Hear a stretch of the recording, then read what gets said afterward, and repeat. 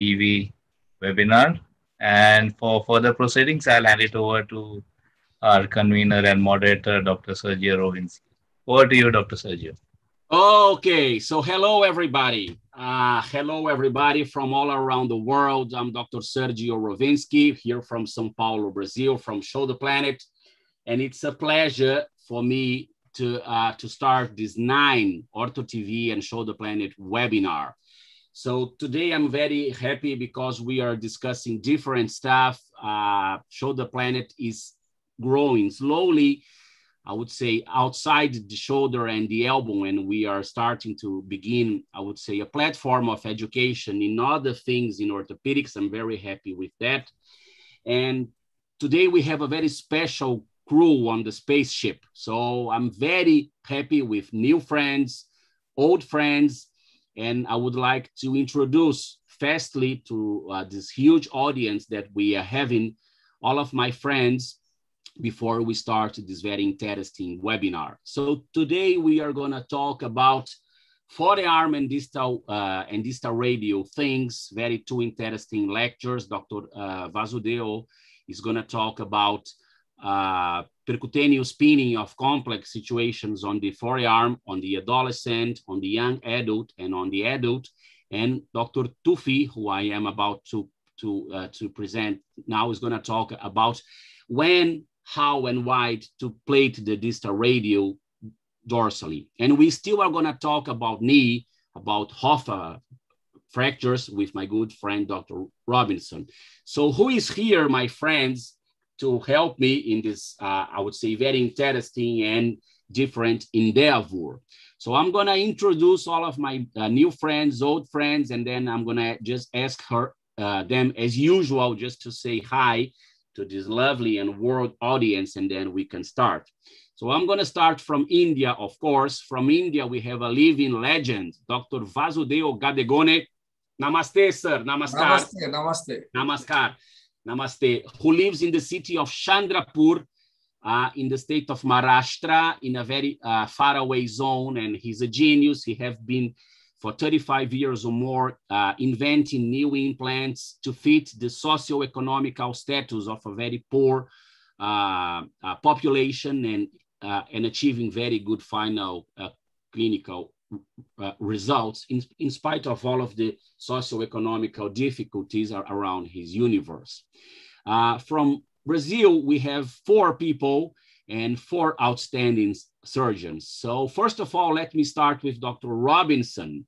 Dr. Robinson Pires from the city of Belo Horizonte in the state of Minas Gerais, 500 kilometers from São Paulo. He's my good friend for 17 years now. We are getting old, Dr. Robinson. And the thing is, he's an outstanding orthopedic trauma surgeon, different from me. I am a shoulder and elbow surgeon who does a lot of shoulder and elbow trauma and the degenerative issue, sure. But of course, he's an orthopedic trauma surgeon and he deals with all of the parts of the human body.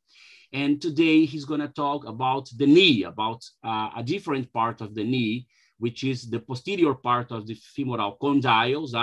I guess I am saying correctly, Robinson, which is the Hoffa fracture. Yeah, it's still from the same city. My new friend, I'm very happy to have my new friend, Dr. Antonio Tufi, which is an outstanding orthopedic trauma surgeon, but he's a hand surgeon and he does a lot of orthopedic trauma. So he's going to tell us about dorsal plating of the radius, the distal radius, which is something very interesting. I'm going to learn a lot. Still from my city, from São Paulo, I have 2 good friends, Dr. Helio Cunha, who works with me in my public or in the public hospital in which I work for 15 years and from which I've been showing so many cases to my Indian friends since 2008 and 2009.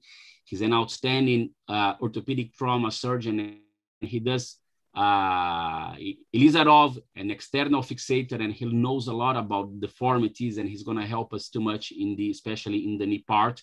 And my old friend who hopefully I have the honor to be together again, Dr. Andre Wajnsztejn. Dr. Andre Wajnsztejn, he's the medical coordinator of the biggest hospital in South America, Albert Einstein. and people trust him too much over there. He's A of faculty, just like Dr. Robinson and Dr. Tufi, and he's a fantastic orthopedic trauma surgeon. He knows a lot, and he's gonna help us, I'm sure, in all of the talks. So it's a pleasure, my friends, to have you here. Without you, this would be nothing. So as we have hundreds and I'm sure thousands of people seeing us, just I want you guys to say a quick hello to everybody. And first I have to start with my good friend, the living legend, Dr. Gadegone. Just say hello to our friends, sir, because they are waiting for you. Hello, we'll start. And namaste, namaste. Okay, Dr. Robinson, we will start now, okay? Okay. Okay, so we'll start now. You can share, Dr. Wasudeo.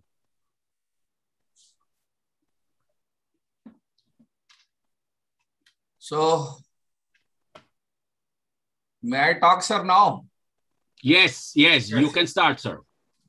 So, welcome all faculties for a very prestigious 9th ShoulderPlanet and Ortho TV webinar organized and moderated by Dr. Sergio Rowinski. It is, I am humble that the stalwarts of Brazil, they are with me, Dr. Wajnsztejn, Dr. Helio, Cunha, Antonio Tufi, Robinson, Pires. I am honored to be with you, sir, all, and we will share and discuss many things about the trauma.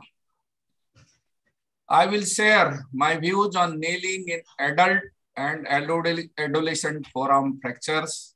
I am Dr. Wasudeo Gadegone from Chandrapur, Maharashtra, India, and I am basically a trauma surgeon practicing since last 40 years.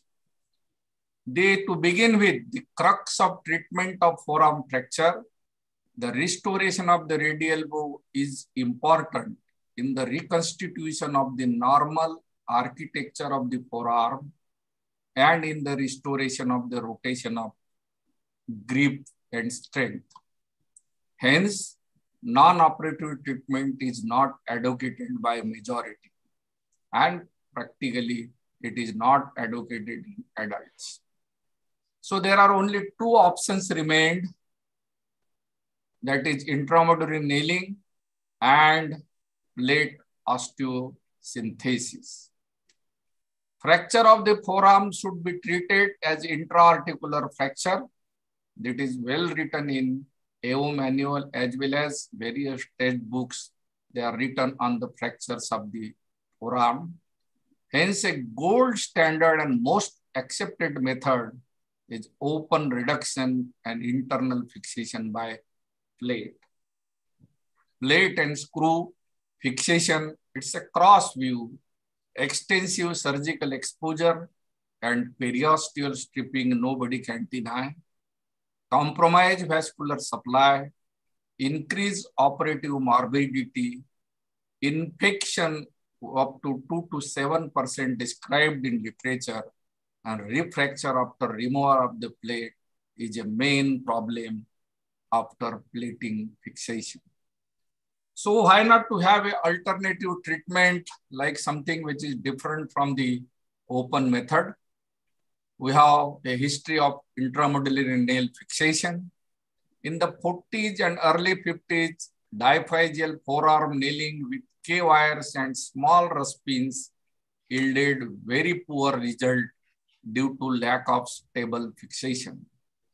The first oversized straight square-shaped rim nail was developed by Street in 1954, and restoration of the radial bow was introduced by Sage in 1959 with the development of the pre-bent nail system to improve the results in the forearm fractures.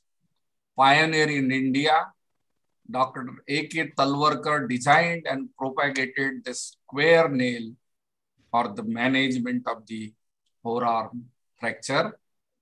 The comparison between the two plate system and intramedullary nailing, which is better option? Open reduction and internal fixation with compression plate is a gold standard. 98% union rate is described in literature. Whereas with the Talwalkar square nail, though it is a simple method with better result than conservative treatment, but 92% union rate. That is an original article by the author. This is the example of a fracture both bones of the forearm treated by a square nail. You can see radial view is maintained and there is a good callus formation, but there is a only thing that average period of POP immobilization for 6 weeks, but it gives a relative stability, good callus formation, and union various authors describe from 90 to 100%. Pitfalls of unlocked nail.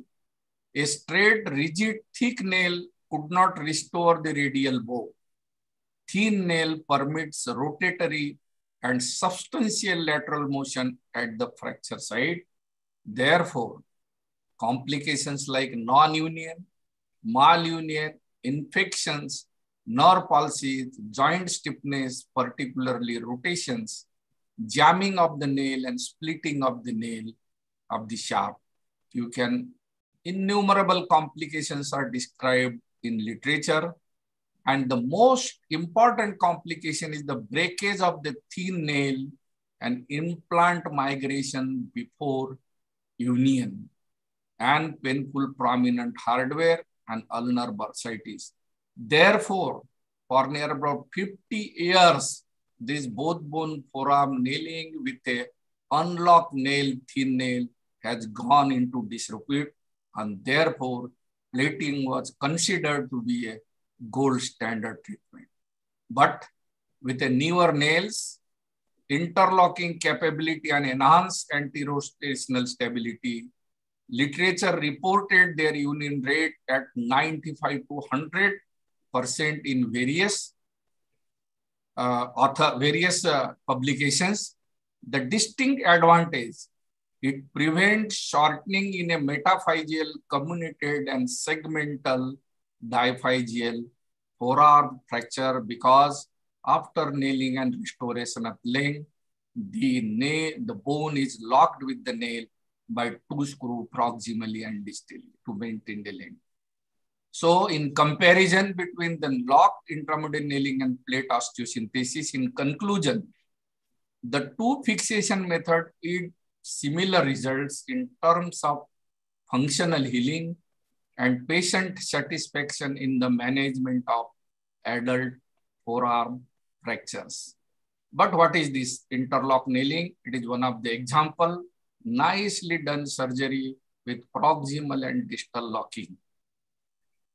Interlock nailing is a technically demanding procedure because it's a very small hole through which we have to put the screw of 2.7 in the metaphysis, and it is very difficult to achieve to get this hole in the proximal part near the radial neck, and there is always a danger of injury to the posterior interosseous nerve pin. And therefore, we have to find out something good which will achieve both the function. It will maintain the length as well as it will give a stable fixation. And that is a new concept in the treatment of forearm fracture with screw intramedullary nail. This is my paper. I must have done now more than 200 cases of fracture, both bone forearm fractures, published in Indian Journal of Orthopaedic 2012, 96% excellent to good results. Biological method of forearm fracture by screw IM nail. The results are comparable to plating by closed method. You also make your choice for nailing in next case, Sergio. I assure you, you shall never regret. The screw nail or thalon nail, it's nothing but the thalon nail available in diameter 2.53, 3.5 mm, variable length, titanium or steel, a threaded head at the end of the nail. You can see here self-cutting threads to be screwed with the screwdriver into the metaphysis. Screw head is placed at the end of the bone in the metaphysis to prevent, you can see in the ulna in the metaphysis, radius in the metaphysis to prevent a migration. So it maintains the length as well as it prevents the rotational movement of the fracture. What is the properties of this nail? Nails should be sufficiently elastic to bend as it traverses the canal from the point of insertion. Resilient enough to spring back to its pre-bent contour when finally seated, because that is the most important. If the bowing is lost, everything is lost. Rigid enough to withstand the torsional, rotational, and angulatory forces. So this is an example. It's a most unstable displaced fracture of the both bone forearm treated by close technique. You can see here how the sitting of this, the screw in the metaphysis and in ulna, it is, and you can see here, and restoration of the radial bow, which is so essential, can be achieved by this, and use a elastic nail for restoration of the radial bow. Another, how to do it? Nail mounted on a chuck. Bowing of the radius can be achieved by the proper contouring of the nail. The inserter should firmly grasp the nail in order to control insertion and nail withdrawal, because that is the most important step when you negotiate the nail through the fracture side, and we have to do a pull push through technique. This is the method. You can use a forearm distractor, or in a fresh fracture, manual traction is enough. Before you plan the treatment, you must assess the length and diameter of the canal in a normal forearm. Close reduction is achieved by longitudinal traction and direct pressure at the fracture site. Confirm in image intensifier. If you are in doubt and there is some translation of the fragment, medial or lateral, anterior or posterior, K-wire assisted percutaneous reduction is required, and you can align the fracture fragment. I will show you how to align it, but in some of the cases, in 10 to 15% of the cases, you may require mini open reduction because you failed to reduce by closed method because of this soft tissue interposition sometime. Ulnar nail entry, tip of the olecranon, and you can see here with the help of a Steinmann pin or a bone hole, and you can see how it is done. This is how it is. This is a small, with this small incision, and with the straight awl, we have to create a hole in the tip of the olecranon, and then you find out the canal of the ulna with the help of the Steinmann pin, 4 mm Steinmann pin or 3 mm you have to pass, and then find out the canal. So then rimming of the canal is most important thing. We have to rim the canal to assess the diameter, and we want to also have a good quality of at least 3 mm ulnar nail, 3.5. It is possible. If you use it less than 2.5, probably it does not work. And this is how a K-wire is passed percutaneously to align the fracture fragments. Then afterward, insertion of the nail near the fracture site and manipulate the reduction under the fluoroscopic control. You can see here how, and then it is required how to do, and then you can screw the screw nail in the metaphysis. So this is the most important step where we have to align the fracture fragment. Radial nail entry, identification of the entry point with K-wire, window through the radial styloid between tendon of extensor carpi longus and extensor pollicis brevis. This is, and we have to avoid, we must have this surface marking of the radial nerve, and you must understand where the radial nerve is. It is more of a dorsal side, dorsolateral, than on the, so therefore your incision should be more of a lateral side. So incision is dilated. You can see a small incision is given, and incision is dilated by a artery forceps to prevent a radial nerve injury. And you can see here how this and curved bone owl is inserted here, and just check it in the C-arm picture. So we have to make this hole in the metaphysis, and then reduction of this fracture is done. And sometime you may require a reaming in the radius, because the radius is a curved bone, and sometimes the isthmus junction, it is mostly a narrowest part. And in that case, you probably may require a, and then the nail is passed. You may take the help of the K-wire, and once you have passed the fracture side, then it is better to do a screwing so that it takes the shape of the radius, and then you stop the screwing in the metaphysis. The nail was advanced with a smooth oscillating movement until the tip reaches the proximal fragment of the metaphysis. Sometime we may require some light blows of a mallet to introduce through the fracture side, because it is sometimes impossible to negotiate with the hand. So this is how use of a percutaneous K-wire to assist the reduction in a displaced fracture. Now, after doing a nailing in the ulna, you can see here in the radius, there is some translation.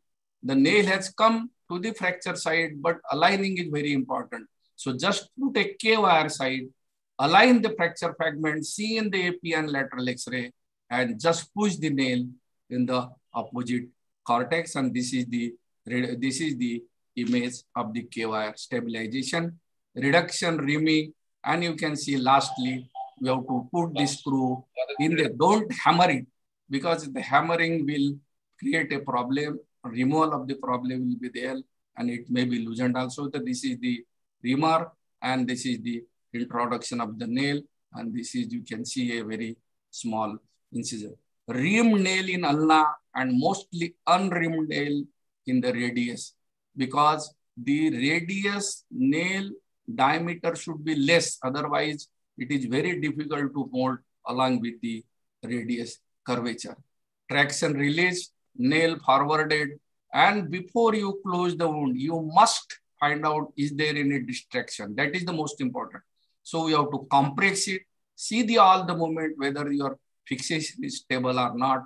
And this is the exactly, you can see in the metaphysis, 1 or 2 serrations we keep out, otherwise removal is difficult. And this subchondral bone placement will prevent your shortening. So this is how, in a disparity of the canal, how it is to be done. Because the radius is a funnel in the proximal part and distally it is narrow.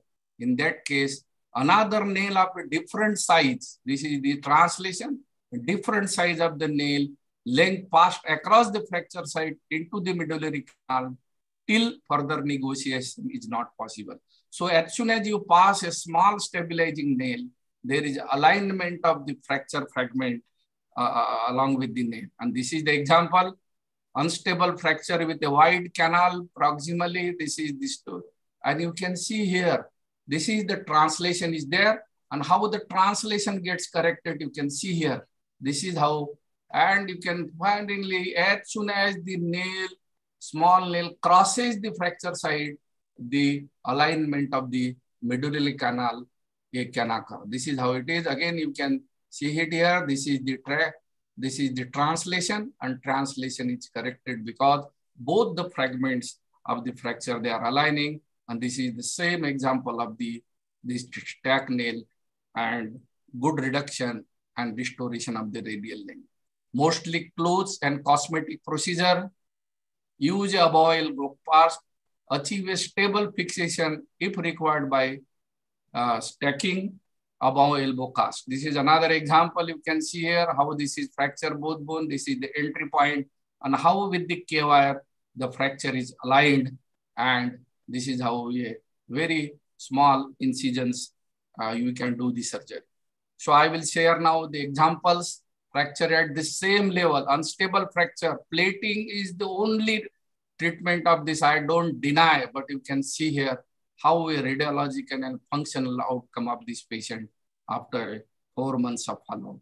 Another example, a upper 1/3 fracture, interlocking. It is very difficult. If you do a plating also, there is always a problem of the posterior interosseous nerve.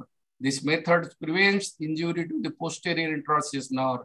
It is common to observe while doing plating and interlock nailing. Another example, very distal fracture of the ulna and a fracture of the radius like a GALEAZZI fracture. You can see here a restoration of the radial bow, restoration of the functional and interlock. This is another example, fracture both bone form at a different level. Again, you can see there is a perfect restoration of the radial bow, healing by callus formation and good functional outcome. This is another very distal third. It is like a GALEAZZI fracture. You can see here at the junctional jaw, very unstable fracture. Stack nailing, restoration of this bow and perfect union and function radial. So I can show you an innumerable example of this thing. Another example, most unstable fracture, fracture both bone at the same level.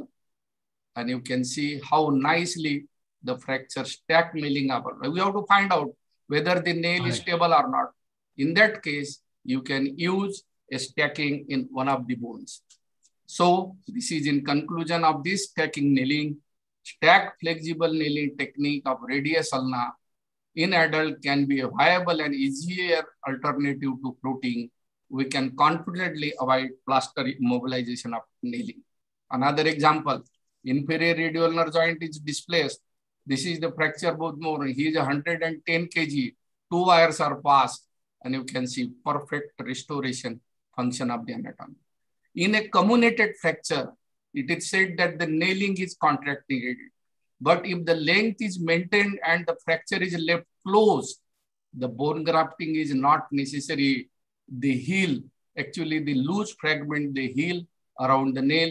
Just we have to maintain the length at the two ends. Close reduction, intramedullary fixation. So it can maintain the length if the nail is placed properly. Subchondral bone and comminuted fracture heals around the nail. Revision surgery for plate failure, modified Nichols technique, plate failure, and this is the restoration of the function and union. Another example, osteoporotic lady, failure of this hybrid osteosynthesis, done a nailing and a bone grafting, fracture united. So after this, I will go to GALEAZZI fracture. Reported incidence of fracture pattern estimated to be 7% of the all forearm fracture in adult. Anatomical consideration, radius is a curved bone. Its concavity faces the ulna. The medullary canal of the radius is funnel shaped in the distal third and curved and narrow in the middle third. Because of this anatomical configuration, the radius is somewhat unsuitable for the intramedullary fixation, I don't deny. And plating of this fracture of the radius is the most suitable method. Provides rigid internal fixation and stable reduction of the distal radio-ulnar joint. However, soft tissue dissection entails various complications if it is not done properly and if the anatomy is not restored of a radial bone. So this is another paper I published in Indian Journal of Orthopaedics, percutaneous osteosynthesis of a GALEAZZI fracture dislocation. And I will share some of my cases. So bowing of the radius can be achieved by a proper contouring of the nail. This is to maintain the normal rotation of the radius and ulna. You can see here, this is the height of a GALEAZZI fracture. Inferior radial nerve joint is dislocated and perfect restoration and union of the fracture after 4 months follow-up. Use a pre-contour nail for radius. How do I do it? Same window through the radial styloid between the tendon of external extensor carpi radialis longus and brevis. This extensor pollicis brevis. Same principle as I saw, and we have to do the same pattern of nailing as you do in both forearm fracture. Pitfalls and pearls in the GALEAZZI fracture. What happens now? When the nailing a distal shaft fracture, the tip of the nail will cross the fracture side here and press on the opposite cortex because our entry is eccentric. We are going from the wide canal to a narrower canal. So what will happen? There will be some displacement may occur in the low GALEAZZI fracture. In that case, what we have to do is same. You can see here how the translation can be corrected by a thinner nail, shorter nail, and just with as soon as you correct the translation, you cut the nail to that level. And you can see how beautifully the alignment of this fracture has been done. So two nails of a different length and size stacked together provide a stable fixation in both angulatory and rotational plane. So additional rust nail, you can put it here and you can impact into the metaphysis. So this is the example. You can see here there is a translation and it is corrected by putting an additional nail. Another, what is the problem of DRU joint? Sometimes it is possible. In that case, the forearm is rotated to assess stability of the construct and any distal radioulnar joint instability. And if it is unstable, I use a 2 to 2.5 mm K wire from ulna to radius in a reduced position for at least 3 weeks to stabilize the inferior joint. This is the example of this GALEAZZI fracture, most displaced fracture with inferior radioulnar dislocation. You can see a radial bow is maintained, stacking at the fracture site, and this patient has done very well. Another examples, after this high GALEAZZI fracture, restoration with the stacking after removal and full function. So there are so many innumerable examples I can quote with this, that yes, radial bow can be maintained. It unites by secondary intention callus formation, and inferior radioulnar joint can be managed by a supination cast for at least. This is another example, very displaced fracture, unstable. You can see here the nail is stacked and ulnoradial wire and full function, and can compare with the normal. It is very difficult whether this is the which fracture, which bone is fractured. Close intramalleolar nailing can be also be done in an isolated ulna fracture. This is a lower 1/3. This is a segmental fracture. This is another lower 1/3 fracture, segmental fracture. This is in the radius. You can see isolated radius. Just put the fragment together. Everything heals around the nail if the length is maintained. And you can see here is such a comminuted fracture. Maintaining the length is also difficult, but we have to choose a proper length of the nail and fixation. If you do a plating also, there is always a chances for beginner, a injury to the posterior interosseous nerve. Other example, and there is a healing of fracture. So the same principle I use in adolescent fracture. Only thing is that we have to change the entry point. For proximally lateral entry point, as you know everybody, and this screw fits into the sparing, the epiphyseal sparing part. And 1 or 2 we can keep outside to remove these things. Same thing is for radius on the lateral side. And these are all examples. You can see here how this is the sparing of the epiphysis. It is a sparing of the epiphysis. Here is also you can see the sparing of the epiphysis.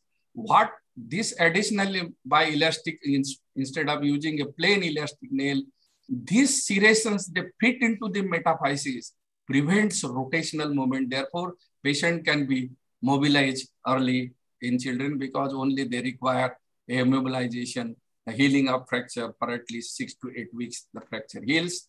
These are all examples you can see here. These are all examples of the forearm adolescent fracture. They are healed beautifully with restoration of the radial bone. So against nailing, what is the against nailing? A plaster causes a permanent stiffness of the joint. I think it's a myth. An uninjured joint never gets stiff if immobilized up to 6 weeks in any form of splint or plaster. Jaan Chanle. This has already been described in the textbook of a conservative methods of the fractures. Incomplete reduction of the one bone might produce a distraction of the other bone. A very famous photographs of this scene. This is ulna is a relatively straight bone, so no issues in nailing. Simple principle of 3-point fixation, thicker rim nail to prevent back out. Problem is with the radius to restore the radial bow. If you restore the radial bow, all problems will be solved. So caution, what to do when you are putting eccentric entry, hence use a pre-bend nail to restore radial bow. In clinical practice is rarely observed, but with the careful thumping and compression, distraction can be reduced. And if at all it occurs, for example, of a bone, one bone is uniting, other bone is, so there is a translation not uniting, and you can see additional plating, revised with additional plating, keeping the nail in situ and the fracture has united. So some loss of radial bow. How? Loss of radial bow leads to restriction of the rotation of the forearm, that is against nailing, as the platers, they say it's a myth. Good union and full function at the forearm. This is the same picture. You can see here an example of some loss of radial bow, such a displaced fracture of the, you can see both bone forearm. This has been treated. No functional impairment is seen.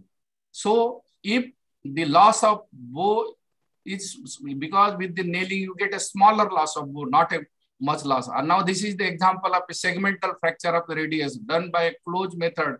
There is some translation, there is some inferior radial nerve joint disparity. You can see still the fracture is united after 12 months, full function, closed technique. So this is also a dilemma when even after some disparity in inferior radial nerve joint, the functionally this patient is good. General observation. Some terminal RMO may be lost, especially in supination of the forearm. But the majority of the work which can be performed without full supination and over the period, they compensate, and you can see here, these are all the things they do it by some limited motion of the supination. So this is how it is, a distal third fracture at the same level, terminal loss of RMO, but no problem with the patient. And you can see the fracture is united perfectly, but there is some problem of full supination. So proposition, how it compensation? When both forearm bones are fractured, if the radial bow is lost, the ulna and shoulder probably adapts to allow a full rotation. In isolated radial soft fracture, it is probably more important to retain the radial bow. And how it compensation can occur? This is how it is. You can see here, this is supination, this is pronation. But when there is a discompensation, you can see here how it comes. This is, there is a rotational movement here. It is coming forward. Your elbow is coming forward and it is compensating for the loss of supination. And you can see here also, this is how it is. The supination is lost. And you can see the elbow is coming forward. And this is because there is a shoulder girdle is still there. It is normal. And therefore, though it is not a very perceptible on clinical practice. So nothing always works. Highly comminuted fracture, fractures at the ends of the bone and narrow canal. If you are not able to negotiate more than 2.5 or 2.5, it is better to go ahead with the plating. And conversion to plate in a low GALEAZZI fracture on table may require in 15 to 20% of the cases. That when you take the patient for fracture, both bone forearm or GALEAZZI fracture, keep ready the plating system, because if you are not able to do a proper reduction and the fixation, it is better to convert this nailing into a procedure of the plating. So you should not be adamant that I will not do plating only, I will do a nailing. So in my practice, in GALEAZZI fracture, 15 to 20% may need a plating after starting nailing, but in forearm fracture, merely 5%. Non-union of radius, as I said, this is the example. You can see here some disparity is seen here. There is some problems because of the thin nail, and then ultimately revived with plate and bone grafting. So we can do a revision. There is no problem. But from the first time, you cannot say that nailing does not work. So literature grossly inadequate, even Google PubMed. So do not show enough references regarding nailing in adult forearm fracture. These are all my records. You can see here. So meticulous record of operated patient by me is a Google and PubMed for me. And you can say new interlocking nail, a literature in conclusion. Intramedullary nailing of adult forearm diaphyseal fracture appears to be a good alternative to plate osteosynthesis. I don't say that it is a replacement of osteosynthesis, but it's a good alternative. And I also believe the same thought process. Plate fixation versus intramedullary nailing for both bone forearm fractures. Meta-analysis, IM nail is associated with a shorter operation time and lower complication rate as compared to the open reduction and internal. This is the World Journal of Surgery, 2017. My observation is the same. I started in the beginning by doing plate. I have also attended the 2-3 courses of the AO, primary, advanced, and specific also. But today, if I are given a chance, I will definitely prefer nailing as the first choice. Mini-invasive biological method of fixation. Mini-invasive. There are no scarless sometimes, and you can see here how it is well executed. It is very difficult to recognize which fracture, which bone is fracture, and where is the incision. Your wife also cannot see where is the incision. So you decide open or close method surgery. Choice is yours. I don't say. It's a choice is yours. You can see here. This is the fracture and this is the plating system here and there. An ugly scar and a beautiful lady.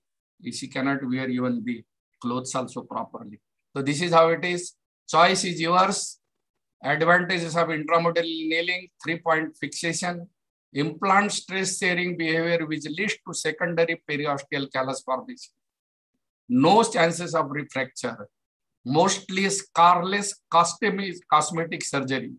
Implant migration prevented as screw fits into the metaphysis of radius and ulna. So take home message, plaster is the past, present is the plate, but believe on me, future will be of a close intramedullary nailing. So thanks to all my forearm nailing patients and participants, and also I thank my dear friend Sergio for giving me an opportunity to express my views on the both bone forearm fracture. Though it's a controversial, even a textbook also does not substantiate that the nailing is a good option. Still, I have presented in front of you and I can show you innumerable examples where I am successful. Probably you will be also successful if you do it. Thank you very much. Thank you, Sergio. Okay, sir. So let me make some comments. And now everybody's coming again. So well, sir, it's a lovely lecture. I'm flattered for having you showing us this beautiful journey you had in your life doing these things. I'm very, very content about it. But I would like to discuss some things before other speakers, they start to say. And I have some doubts, and at least one or two, which I think are very important from the, what we do when we operate these cases. So see, sir, I'm gonna just make one first statement, because we have many juniors, many beginners here. So from a historical perspective, you'll see how interesting, sir. If we think about the tibia and we think about the femur, 15 or 50, 40 years ago, maybe 30 years ago, all of the world were doing non-locked nailing with many implants, rush nails and ender nails, and we had all of the problems you mentioned, malrotation, back out of the implants, and then the world understood that we should do locked nailing of the femur and of the tibia. And now we are using the same principle. So this is the idea, sir. And this is very important. This is very logical. And this is something for the juniors to understand, all of these principles, because, sir, when we are talking about the tibia, the femur, the radius, and the ulnar, we are talking about long bones, and the principles, they basically are not different. But having said that, sir, the thing is, you showed some locked nails in the beginning, which I think that they would be very difficult to remove. And this is something that I would say is relatively resolved by you, sir, because I think that whenever you have to take out all of these implants of yours, is the nail with the screw, it's not exactly difficult, and it's not, I would say, very harmful from a soft tissue point of view. So I have two questions, sir, and then I would like to listen to the panelists, especially regarding my second questions. The first is, whenever you have to take out these implants that you beautifully described, sir, is it difficult, especially on the radius? Because on the ulna, on the olecranon, I think it's a little bit easier. What about the difficulties in removing these implants? And secondly, and Dr. Robinson remembers that, when we were in the last webinar, when you were showing us your beautiful technique and similar technique on the clavicle, sir, we were discussing, and I discussed it a lot with Dr. Robinson, that opening the focus to do an open reduction with a mini open, as you mentioned it, it's not a sin, because I learned it in my residency that it was a sin, and then you would go to hell if you did this. And we discussed it a lot, that it would be not a sin if you do a mini open whenever needed, not all of the times, but whenever needed. So having the same principle, don't you think that if someone, especially less experienced than you, sir, do a mini open to do a reduction, that would be something quite acceptable, because in spite of that, we would still have a minimally invasive surgery. I would like you to comment on this both sides, especially on the second issue, because I think this is very important from a practical point of view, especially for beginners. And then I would like to listen to the panelists about this. So why don't you talk? A wonderful question. Thank you, Sergio, sir. What happens, the screw threads 2 or 3, we have to keep outside, so that if you give incision while removing, you are just able to see that it is the screw here. And there is no problem of identifying the site, because of now we are doing all, it is under C-arm picture. So we give a small incision, locate with the K-wire, then nibble out some bone at the screw level, put a screwdriver and just don't rotate it in. Because it is in the metaphysis, so removal of the screw is not a very difficult job.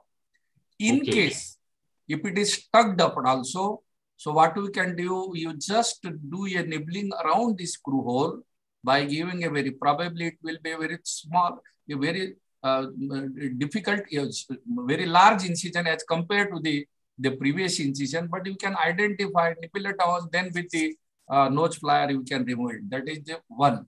Second, on the contrary, beginner should try 1 or 2 times if it is a close reduction is there.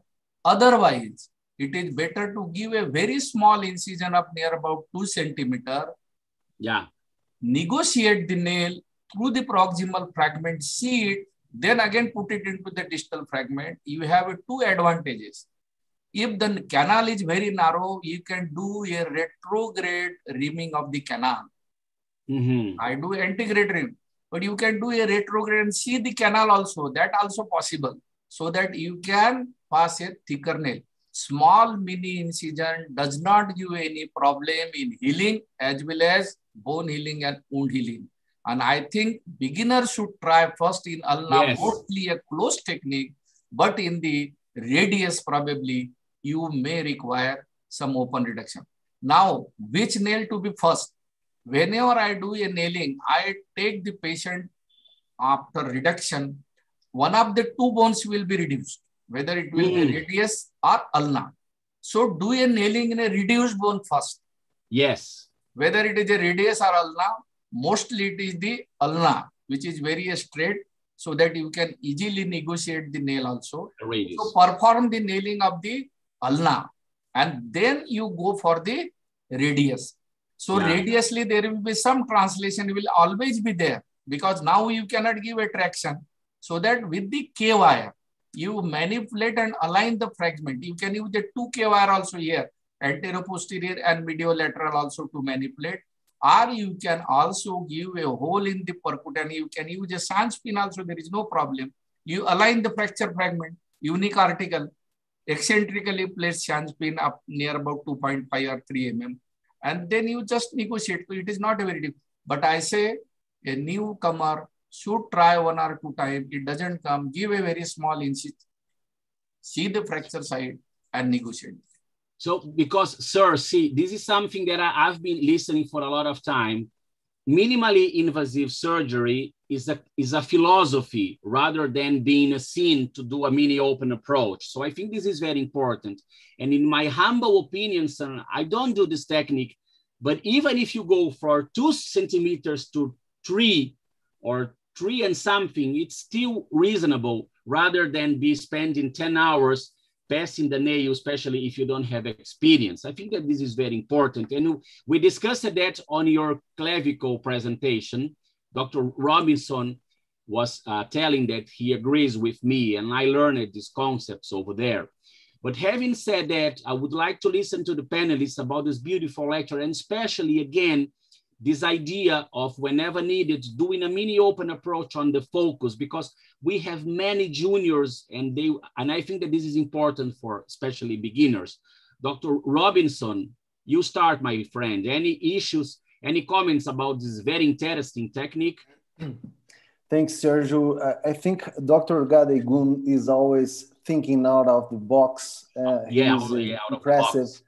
It's outstanding presentation. Congratulations, Professor. This is a very, very nice, cost-effective technique. I like it, the reduction maneuvers that you have used using K wires. Yeah. I love it, the polar nail, no? Because we know the polar screw, but we have seen here the polar nail. And it's very important, even using a minimally invasive approach, a nail technique, it's very important to have bone contact. So some degree of bone contact is necessary for fracture repair.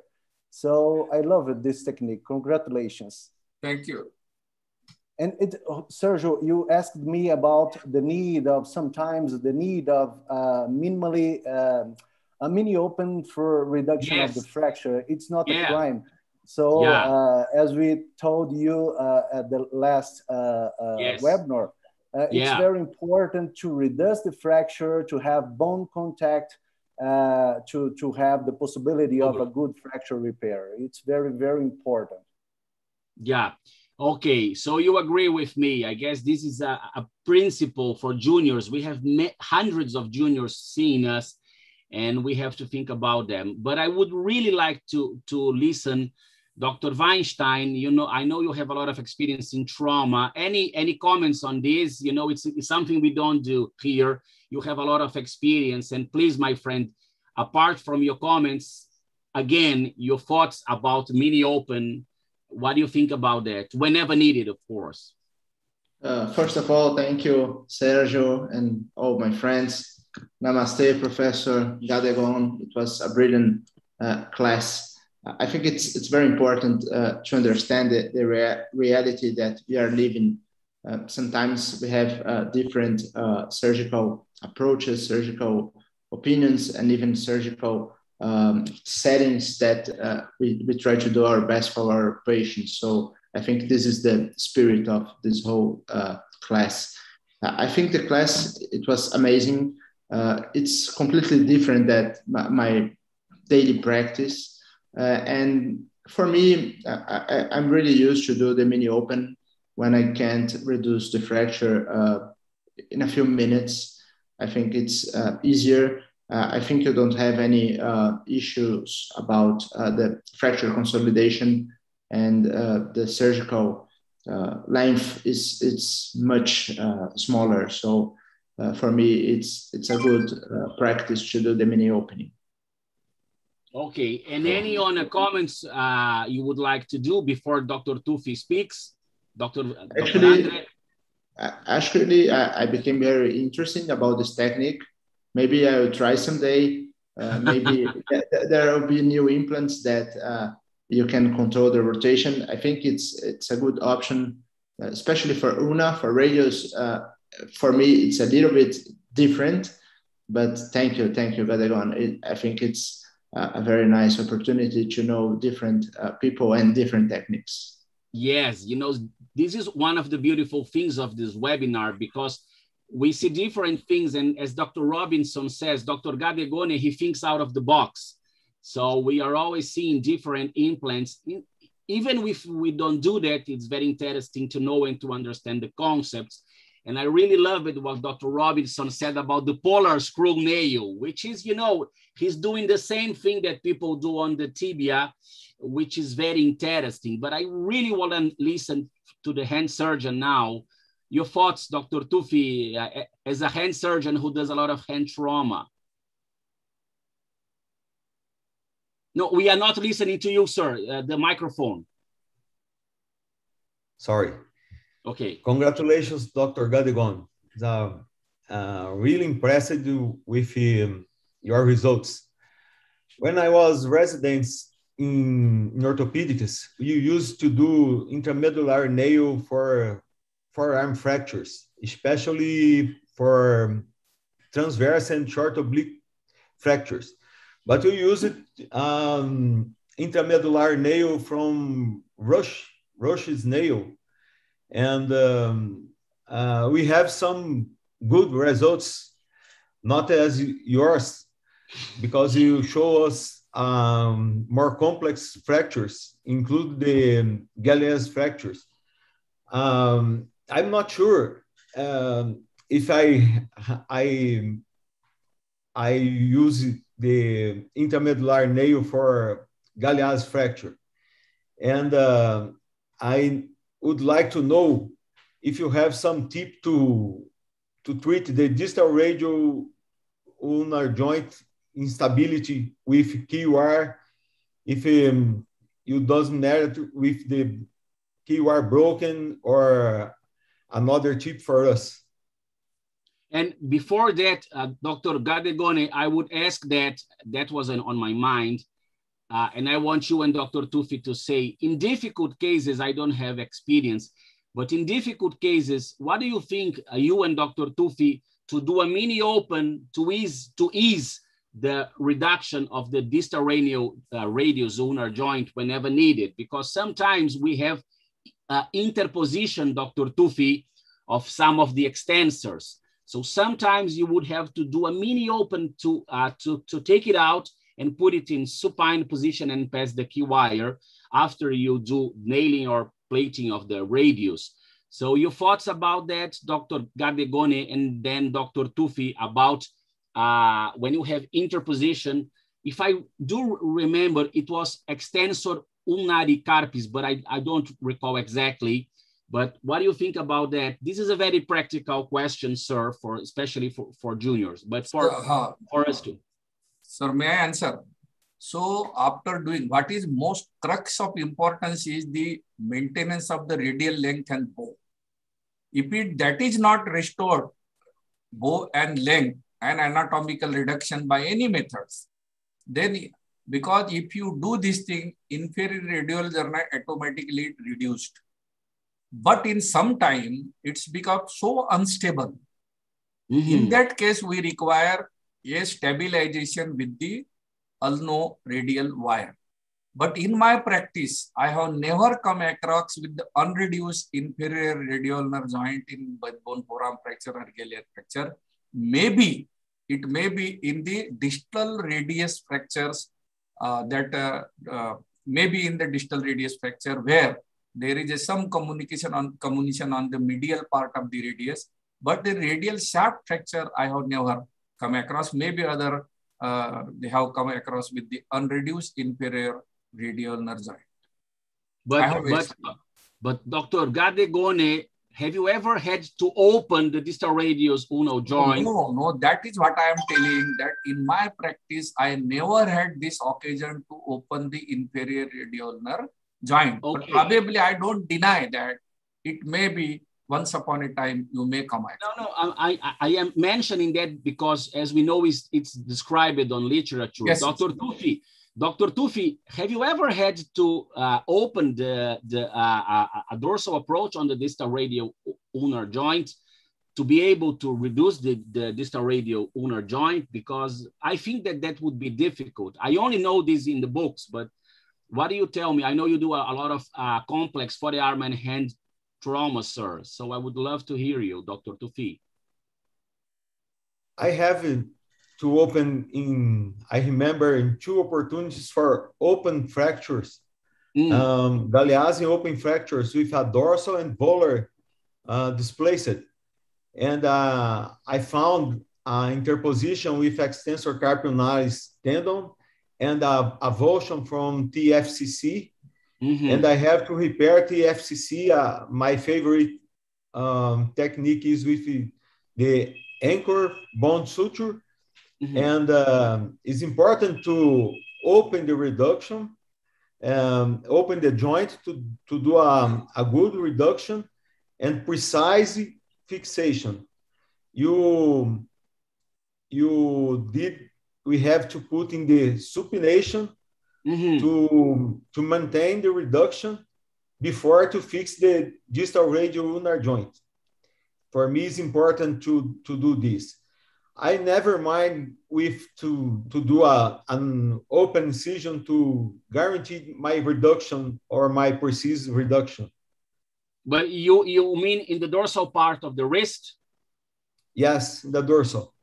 I used to do an approach in the dorsal and isolate the extensor proptodigit quintus, and in the floor of 50 compartment, I open the joint and proceed the reduction.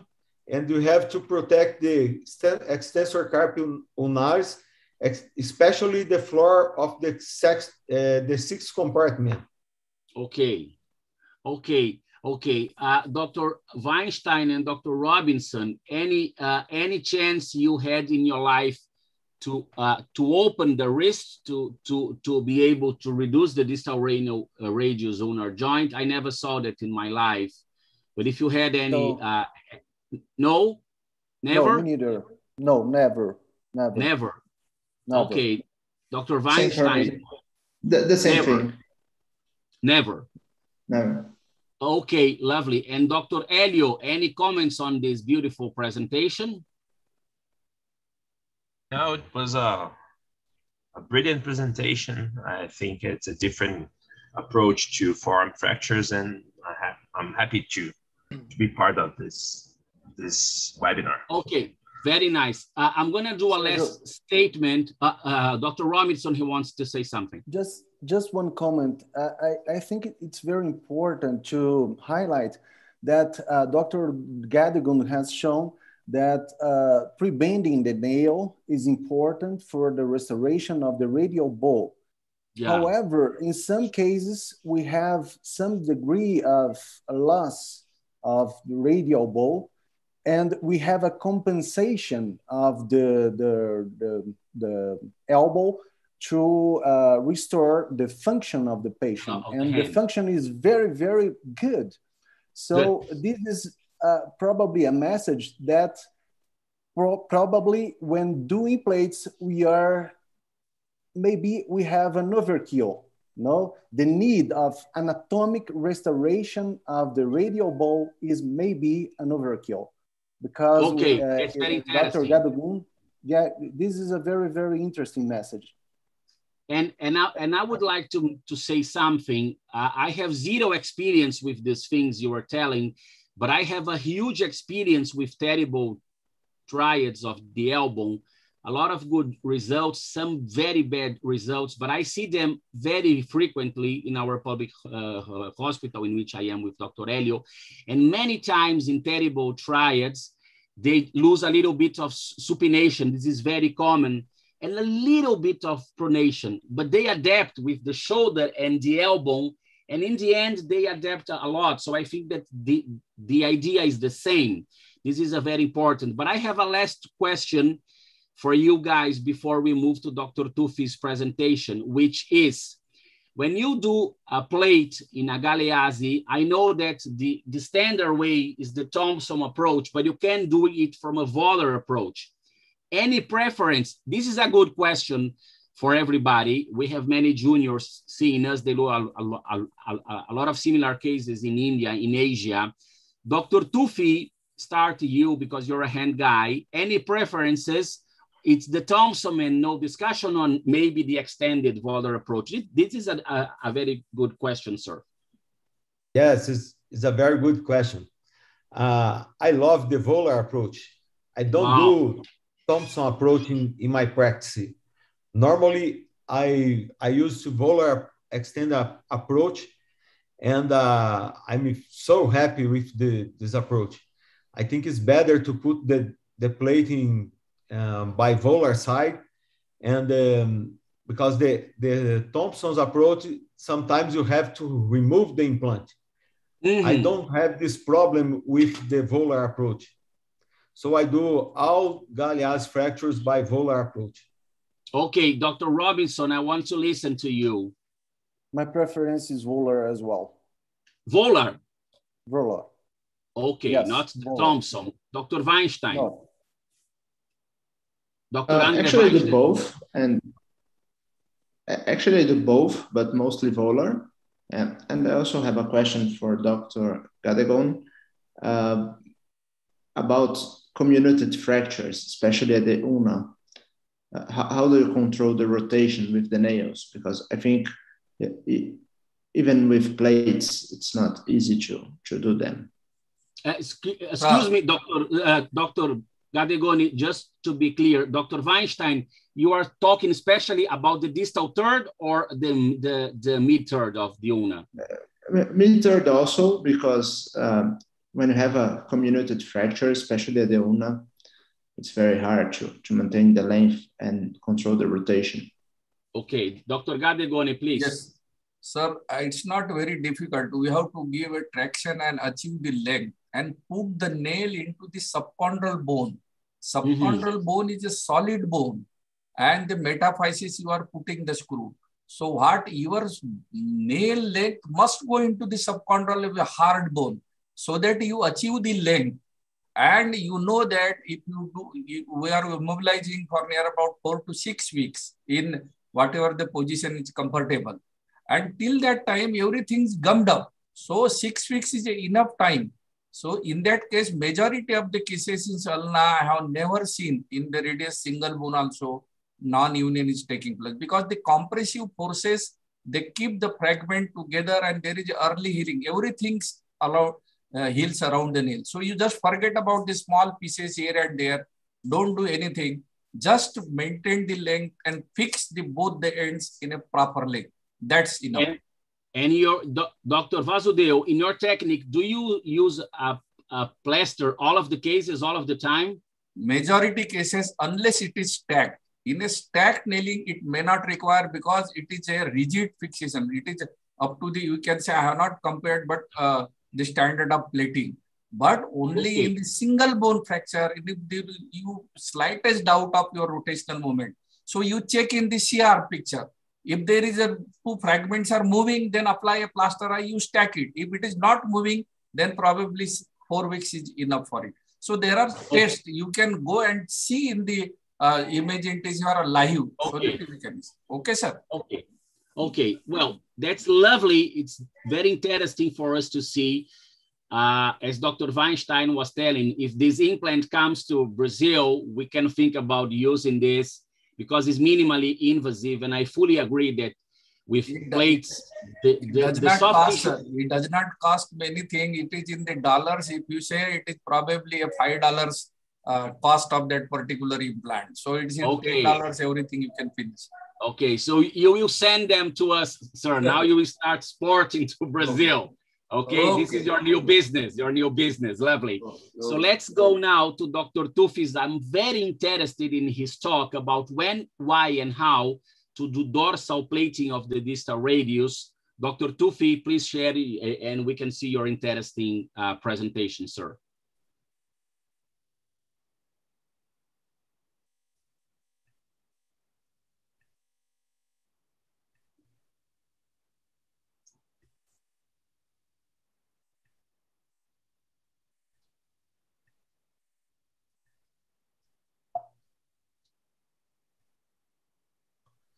So, hello, everybody. It's a great pleasure for me to be here with this big team. Thank you, Sergio, for the invitation and for this opportunity. Today, we are going to talk about dorsal plating distal radius fractures. When, why, and how to do this. In the past, Abraham Coles was already said that despite the malunion, the function will be satisfactory with minimal pain. But nowadays, some people became unhappy with deformity from the conservative treatment. The epidemiology shows us that 85% of these fractures are dorsal and 15% are volar displaced. And 50% are extra-articular and 50% have interarticular involvement. Currently, the energy of trauma has increased. We found greater joint commitment, younger patients and elderly patients with high demand in a bimodal distribution, causing pain and dysfunction. There are many classifications for the different fractures patterns, but for me, it's important to determine the key fragments as per the Rintringer classification, because different fractures need different solutions. The main objectives in the distal radius fractures are metaphyseal alignment and joint congruence. We have to think about this all the time. So to maximize the patient's outcomes, we need to focus on patient-specific treatment, customize your treatment, and to achieve a pain-free and functional wrist. For this, we have to reduce the complications of management, make an appropriate implant choice and precise surgical execution intraoperatively to fix the fracture. The AAOS recommends vitamin C to reduce the complex regional pain syndrome. It's a big complication for us, it's a big problem. And the last but not the least, encourage the early motion. So we have to decide between dorsal or volar fixation. What's the best? For me, we need to do the precise indication for any kind of fracture. The history shows us that the dorsal fracture was equal to the dorsal plate. They start to put plate on the dorsal. And dorsal plate has the following advantages. Joint visualization, for me, is the best one. Identifying the associated carpal injuries and providing dorsal support for the fracture. But there are complications in up 32% of this kind of fixation, especially those related to the extensor tendons, irritation and ruptures. On the other hand, the volar plate is a nice option because it makes the reduction in an area of lesser comminution, reduce the need of bone graft, and avoid the extensor tendon injuries. It's almost perfect. The anatomy favors the volar plate due to their greater space between the plate and the flexor tendon, as opposed to the dorsal plate, which is very close to the tendon.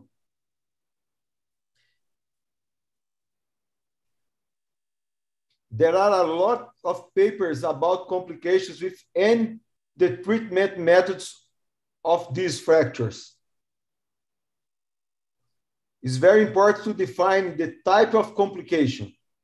Incorrect technique causing tendon injuries in the flexor and in extensor tendons versus limitations of the technique leading to loss of reduction. So in the literature, we can find evidence in favor of an internal fixation method. Analyzing the biomechanics between the assemblies with volar and dorsal plates, they are equivalent in relation to stiffness under cyclic load and failure.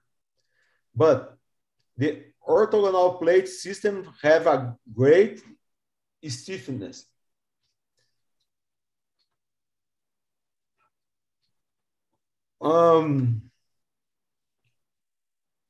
That study that compared the locked plates and standard plates showed that locked plates have greater resistance to the failure and great stiffness to cyclic loading.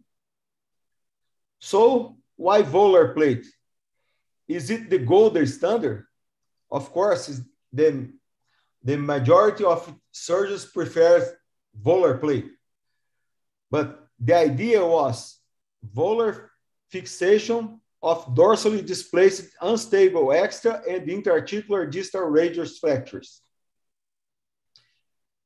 Volar plates allows anatomical reduction through a volar approach, stabilization with a fixed internal fixation device with subchondral buttocks and no violation of dorsal comminuted area. It's important to maintain of anatomic continuity of the extensor tendon sheaths, the periosteum, the dorsal retinaculum, and the vascular supply to dorsal fragments. So, is there a place for dorsal plates? The answer is yes. Of course, the volar plates does not work for all kinds of fractures. So, what the indications for dorsal plates? First of all, we have to define the fracture pattern before indicate the dorsal plate. Displaced articular central fragment is a very nice indication for dorsal plate. Pay attention with this fragment.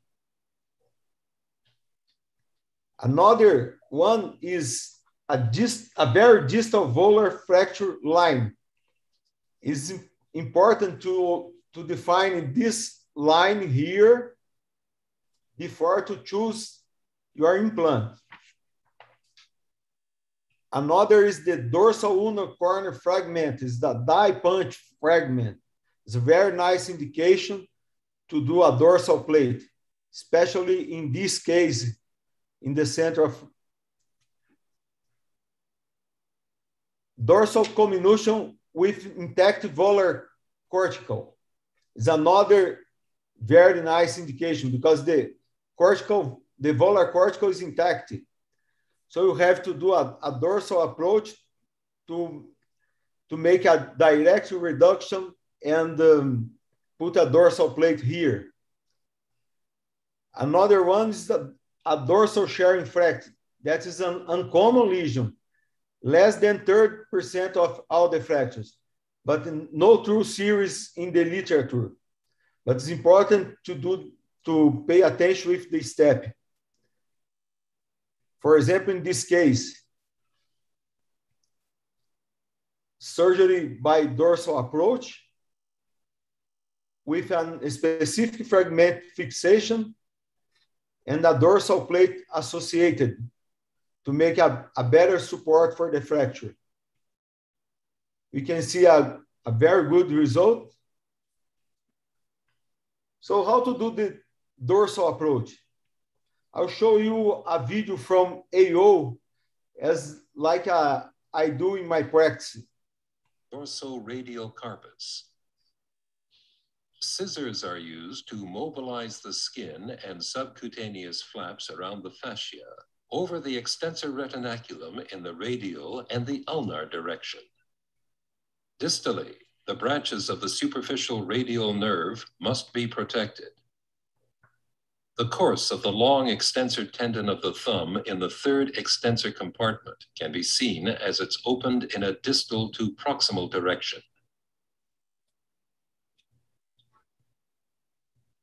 The long extensor tendon of the thumb is mobilized and snared. After this tendon has been retracted in an ulnar direction, the long and short radial extensor tendons of the wrist can be seen as they emerge from the second extensor compartment. Proximal to the extensor retinaculum, the posterior interosseous nerve can be exposed and snared over the point of attachment of the interosseous membrane to the radius, as shown here.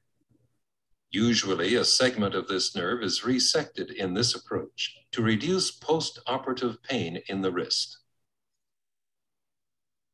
The second extensor compartment is elevated subperiosteally in a radial direction.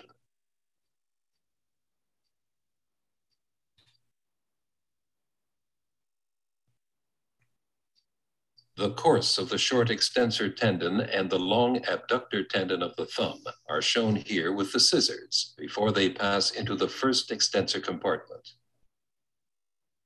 Because the fourth extensor compartment is elevated subperiosteally in an ulnar direction, the dorsal surface of the distal radius is exposed. The wrist capsule is transected parallel to the dorsal rim of the radius, and the corresponding joint surfaces of the distal radius and the proximal carpal row are exposed for inspection.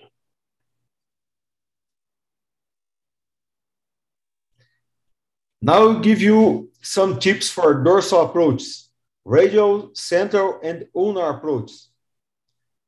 Radial is for the lateral column. Watch out for the radial nerve branch, head between the first and second tunnels. The central approach is indicated for the radial and intermediate columns. It is performed under the second and fourth tunnels. It's important to use this to do the orthogonal plates for dorsal fractures.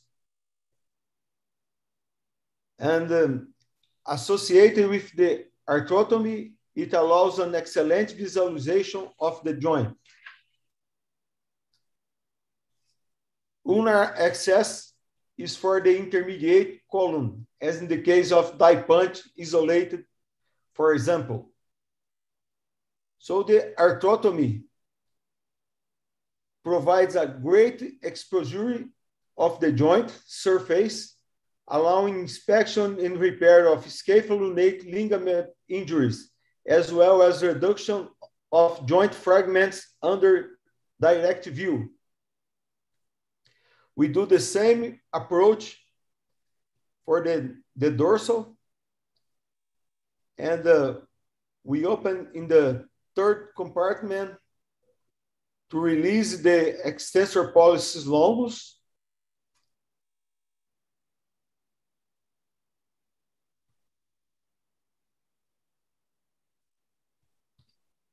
And we perform the arthrotomy distal to the radiolunate ligament, the radiolunate triquetrum dorsal ligament. Here we can see a scapholunate injury. It's very nice to treat this kind of injury by this approach. In this anatomical specimen, we can identify the dorsal ligament, and we can see the joint, and we can reduce the fracture by direct view. And now, a dorsal view of the fracture. It is important to do this is better than arthroscope view. And we can perform the direct reduction. And about bone graft, direct placement of the cancellous bone graft in the focus and coverage the plates with a retinaculum flap. So how to avoid extensor tendon injury? This prospective multicenter trial showed 22 complex fractures with 5 irritation of the tendons in the second compartment. And another paper show us how to describe a flap to protect the extensor tendon. The flap will cover the implants. In this case, 2 plates. It's possible to do a flap to cover them, and then to protect the tendons.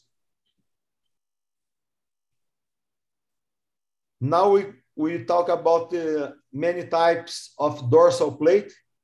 We have a P plate, the first one, and T plate, A plate, specific fragment plates, a double dorsal plates, and the orthogonal system. The evolution of locking plates for distal radius fractures gave us a new technologies, and for me, the most important is variable angle with lock and compression plate. But VLCP is not a bushing or friction fit locking mechanism. There is no cross treating. Final locking step can deform the screw and or plate treated. Therefore, check the final screw position prior to final tightening. The orthogonal system, as I told before, is more stiff than the volar plate. These plates were developed according to 3-column theory by Regazzoni in 1996. Is available for dorsal Barton fracture, die punch, isolated or no, radial styloid, and dorsal ulnar corner. Here is an example of dorsal fracture with a T plate and the key wires associated to fix all the fragments in the fracture. Another option for us to use a dorsal approach is in cases of you need a double approach. This is a Melon 4 fracture, 4 fragments, and the option was to fix the volar side with a volar plate. As we didn't have a special plate at that time, we associated a tension band for distal ulnar fragment. And we put another plate on the dorsal way to fix the dorsal fragments. And this is the final X-rays and the good functional results. Another indication is dorsal marginal fracture. It's impossible to use a volar plate here. But pay attention, it's not a die punch fracture isolated. So we use a dorsal plate to solve this case. Another indication is for impacted fracture and dorsal articular fracture with the volar cortical intact. Another dorsal plate to solve. And in this case, in an extremely distal volar fracture, it's impossible to use another volar plate here unless you use a hook plate associated or not another tension band, another method associated. The CT scan shows us the comminution in specific details for these fragments. We used a dorsal P plate, is an old plate. And here you can see after remove the plate or surgery in 2 stages, and excellent functional outcome. This other case is a female, 47 years old, with a dorsal ulnar fragment and distal roller fragment as well. The option was the orthogonal system, and we got a very nice functional outcome. Other female patient, 52 years old, and the CT scan is important to define the fragments. We can see in the movies from the CT is very helpful. You can see the stepping into the joint. And here is a 3D reconstruction. It's a very nice image to help us too. And post-op with a new plate, same as a P plate in the past. At 6 months, the results show the complete recovery and good range of motion. The other patient is a man, 38 years old. He had a distal radius fractures and a scapholunate injury associated. You can see here the fracture and the injury of the ligament. And we put up 2 plates in the radius and repair the ligaments and fix with key wires. The last indication that I put here is a malunion in the distal radius fractures. And the CT scan shows us the articular step, important articular step. And the option was to do an osteotomy and dorsal plate fixation. This is the final result. So in conclusion, dorsal plate have a precise indications. Radiocarpal arthrotomy is viable. Coverage of the plate for tendon protection with the flaps from the retinaculum is a lot of models from plates. You have to customize for your patient, and consider the surgery in 2 stages. The first one is open reduction and internal fixation, and the second, hardware removal. Thank you very much. Well, Tufi, very, very beautiful. I was in doubt of a lot of things, and now you answered many questions, many doubts. I was thinking about this lecture all of the last 2 or 3 weeks. Beautiful, beautiful. Now I understand these indications, but I have some doubts, and I want us to discuss these things before we move to the knee part. The thing is, first of all, it's interesting that you have now many different implants for these patterns. This is not available for the vast majority of the surgeons in Brazil, in India, especially on public systems. Yeah, you know that, sir. But it's very interesting to know that. But the thing is, first of all, there is a kind of implant that you use it in the beginning. It's not a plate. It's something like a key wire or with something in between. What is that?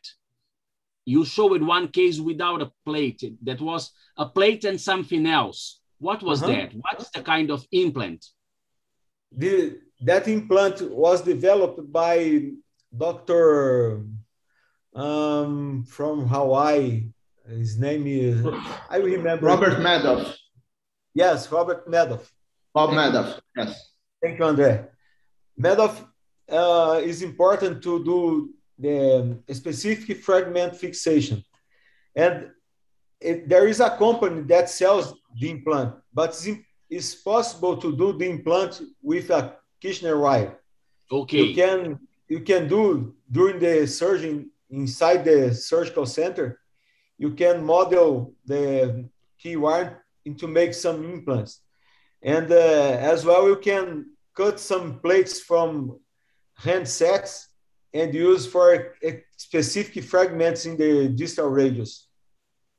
It's very nice to I think it's an intelligent idea to make some difficult case. Interesting. But the thing is, in spite of the closure of the dorsal retinaculum, what about instability of the tendons? I'm very curious about that. What about instability of extensor pollicis longus, instability of ECRL and ECRB? Even if you close the retinaculum, in spite of tendon irritation, I'm curious about postoperative tendon instability leading to pain. What are your thoughts about that? I really want to know this, sir. We have to preserve the retinaculum tunnels. Okay. Yeah, we open before the joint and preserve after the joint, so we don't have an instability of the tendons. Okay. And one thing, when we think about some other diseases, I don't want to compare apples and bananas, okay? Apples and oranges. But if you think about Kienbock's disease, for example, sometimes doing the neurotomy of the dorsal branch of the pin is something good for pain control, to avoid pain post-operatively. It was mentioned on that videotape you showed us. Do you do it regularly to avoid pain post-operatively? This is a good question, sir. Yes. In all my surgeries in the dorsal of the wrist, I try to do the neurectomy in the posterior interosseous nerve and anterior interosseous nerve as well, in the same way. Okay. If you open more deep, you find the anterior interosseous nerve. It's important to cut them to prevent the pain in the joint. Okay, you mean to avoid pain post-operatively, but does it lead to any kind of numbness or permanent numbness on the dorsal part of the hand or not? Not. The dorsal part of the hand, we see innervation from the radial nerve, sensoric branch, and the ulnar nerve, not from the interosseous nerve. You mean that one that we have to take care when we operate a Decker vein, that branch? Okay. Yes. Yes. Which is not here. It's more radial, so that would be not a problem. Okay, it's a very interesting technique. I understood now. It's beautiful how you see the joint. Before our friends speak, what about, you mentioned, sir, about removal of the implants, because removing volar plates is not common in distal radius fractures. I see a lot in my public hospital, and we know that. What about the need of removal? Is it common, not common? And the morbidity involved in taking out the plate or the plates? The morbidity is a little. I don't matter about this. Okay. I indicate to remove all the dorsal implants to prevent a tendon injury. Okay. In my routine, if I use the dorsal plate, I remove the dorsal plate. And if I use the volar plate, I don't need to remove. And how long time? You mean 1 year, 2 years, 8 months post-operatively? Which is the minimum time? 6 months. 6 months. Okay. 6 months. Okay. And you're taking all of them. Interesting. Dr. Robinson, your thoughts about this unusual but Sergio, thank you very much. Tufi, my dear friend, congratulations. Very nice cases, challenging cases, very beautiful results. And we can see here, similar to the tibial plateau or for the pilon, we have to identify where is the fracture line and where you would like to put your thumb to maintain the reduction of the fracture. It's very, very important to recognize when to go dorsal. This is the key message of your lecture, in my opinion. And this is a very, very challenging management of this kind of fracture. So I'd like to tell you, Sergio, that we can do the same technique of Professor Madoff using K-wires plus a 1/3 tubular plate that is cut. Okay. And we put the plate over the K-wires pre-bent, and we can support making a subchondral rafting.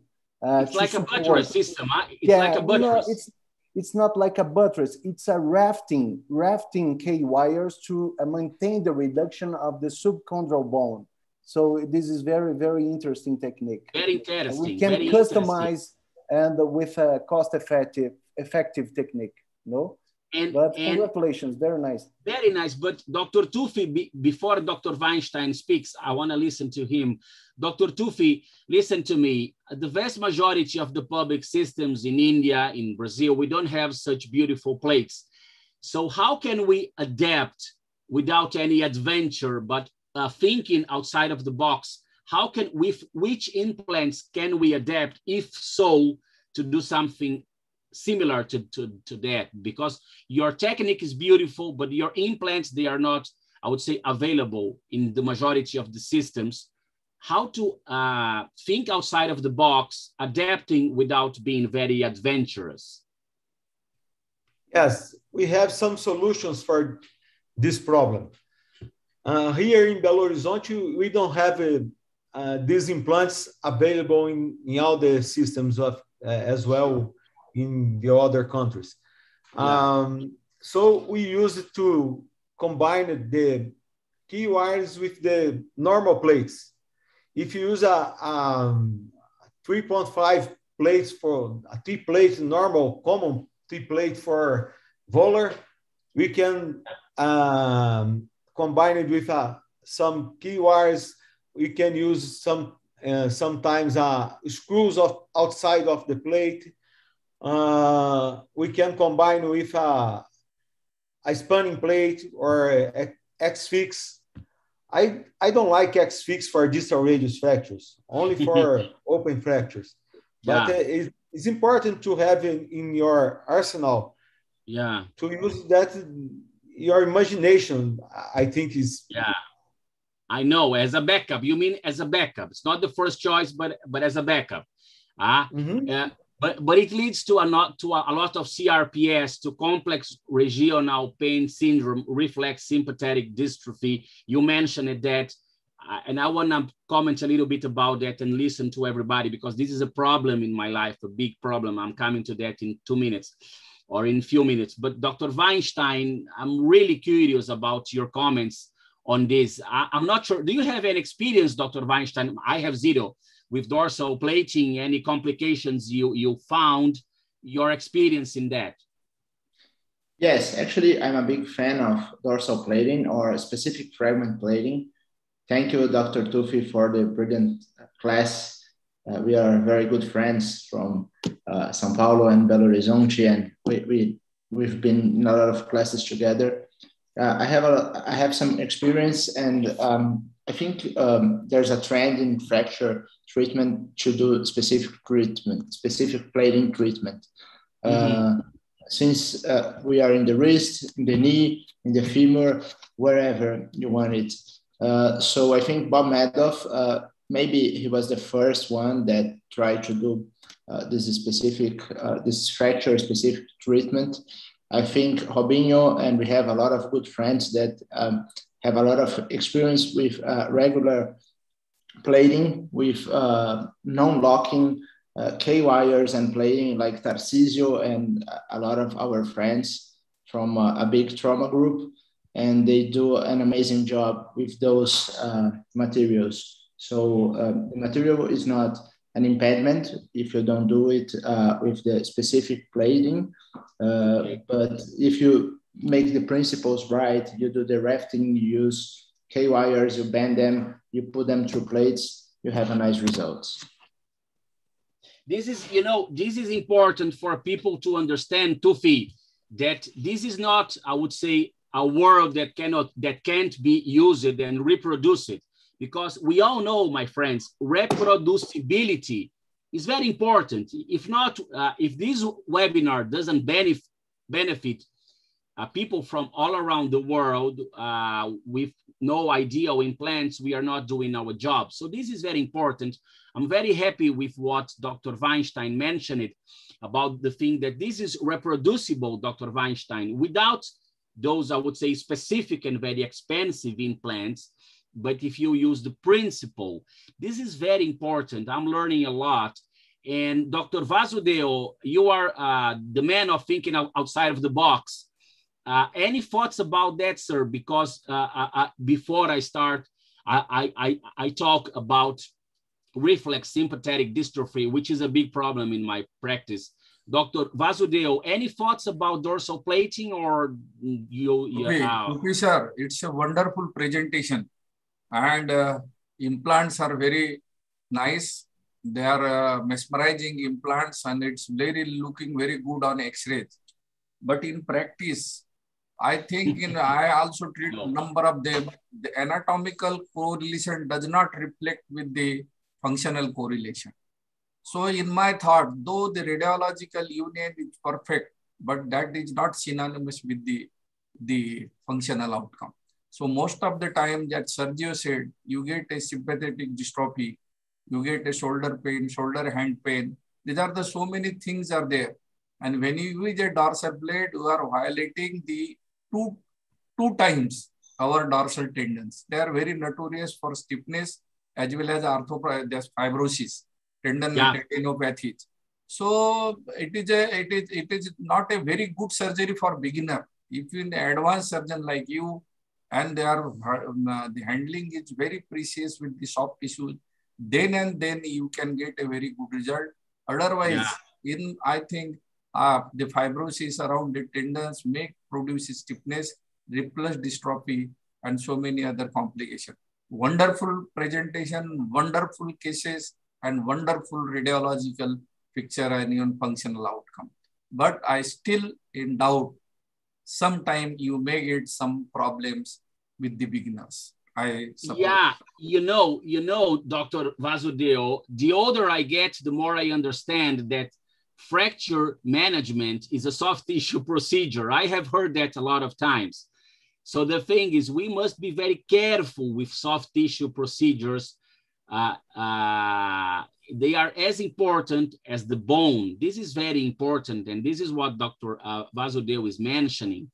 But as I have the opportunity of having wonderful trauma surgeons here and a hand surgeon, let me talk a little bit about a problem in my life. And I am always learning with hand surgeon. I have a big clinical experience in managing post-operative CRPS, which is complex regional pain syndrome, the old reflex sympathetic dystrophy. Dr. Tufi, I've been listening for 5 years about using vitamin C to manage this CRPS or reflex sympathetic dystrophy. And some guys, they are using it not only to treat, but to prevent. So they start using in elective surgeries 1 month before the surgery, vitamin C, not only post-operative, but pre-operatively. Any thoughts about that, sir? I'm always trying to learn things on CRPS because I manage a lot of cases in my public hospital and some in my office. I have good experience. In the end of the story, the vast majority, they do well, but I manage them with vitamin C, B complex, pregabalin, pregabalin, and sometimes amitriptyline. And I put all of them together. I learned it with physiatrists, physiatrists, that it's an aggressive problem and you must be more aggressive in the management to deal with CRPS. Your thoughts about that, sir? I'm very interested on how you manage that post-operatively, and I would like to listen to the other panelists because this is very important. As important as being a good surgeon is being able to manage complications, Robinho, intraoperatively and post-operatively. So your thoughts about that, sir? Vitamin C, and if you use pregabalin, amitriptyline, and B complex. Tufi. So this is a big problem for us. For us, big problem. In distal radius fractures, we don't have in most of the cases this kind of problem. We have in the other kind of injuries, but for me, is a multi-professional treatment. Approach, yes, a multi-professional approach, yes. And we need to work together with the therapist and the physical therapist. I don't like to use a lot of kind of medicines for this problem. Mm-hmm. I think it's important to treat the pain. The most important for me to treat the pain. But I like to give some orientations for the patient, and it's important to hear the patient. Mm-hmm. I don't like to do the surgery and I will see next month or next week. It doesn't work for me. I have to stay close to my patients, and I have to spend my time to hear them. And the important for me is give medicines against the pain. The pain is the main problem. Sometimes we have a depression. It's terrible for us. Terrible to treat depression. Let me tell you something. I'm sorry to interrupt you, but I would manage that now. This is very serious. When I operate middle-aged ladies and I have CRPS and I have more experience than I wanted, I would mention that they develop psycho-emotional depression. This is described in literature. Medicine helps on that. Pregabalin helps on that. This is written in literature. Amitriptyline helps on that, and they sleep better. They tell me, I am sleeping better after you gave me amitriptyline. But you have to be very, I would say, you have to be very, very available for them, Dr. Tufi. I heard that from other hand surgeons. From a psycho-emotional point of view, they become weak, especially if we are talking about middle-aged women. I have a big experience with that. Many times I'm very serious. They cry on the medical appointment. And when you manage the pain and when you manage depression with medications, talking a lot, they get better. I heard that from so many older surgeons, and I see that very frequently. And I have a lot of patience to talk to them, to listen to them. It's very important. You know, when you have a lot of pain, many times, Dr. Tufi, psycho-emotional depression comes. This is written in the literature, and many people solve that. So I really want to listen to you guys. You see, Tufi, if you deal with upper limb trauma, I don't know, inferior limb, it's impossible not to have these problems. You fully agree with me. It's impossible not to have these complications. I am sure you suffer as I do, because it's not easy. It's not 5 minutes and in 5 days. It took months to get better. This is this is written in literature and in many papers. So I really want to listen to these wonderful trauma surgeons. Robinho, when you see, I don't know if the inferior limb and in the upper limb, and these patients, they get psycho-emotional depression. A lot of guys have seen this. How do you manage these cases physiotherapically, from a medicamento's point of view? I really want to listen to you and the other panelists. Sergio, I completely agree with you guys. I have some patients with this kind of problem.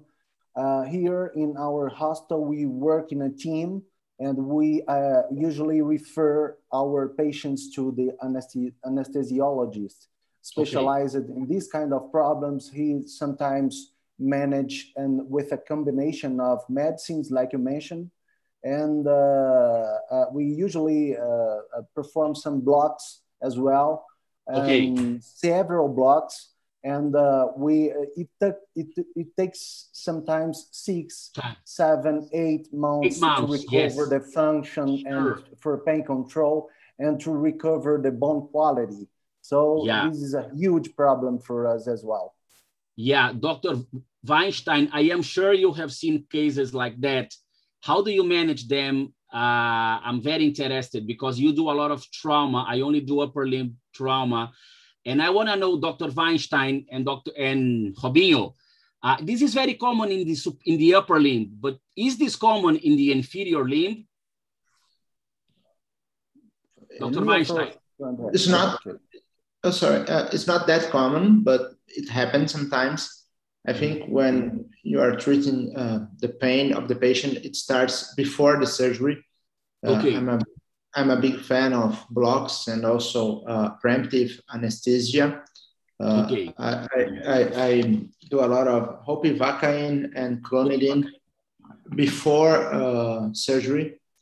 So I think in most of the cases, when the patient has a lot of control of the pain and it can move much faster and uses much less medications afterwards, and we have less complication that we used to do, but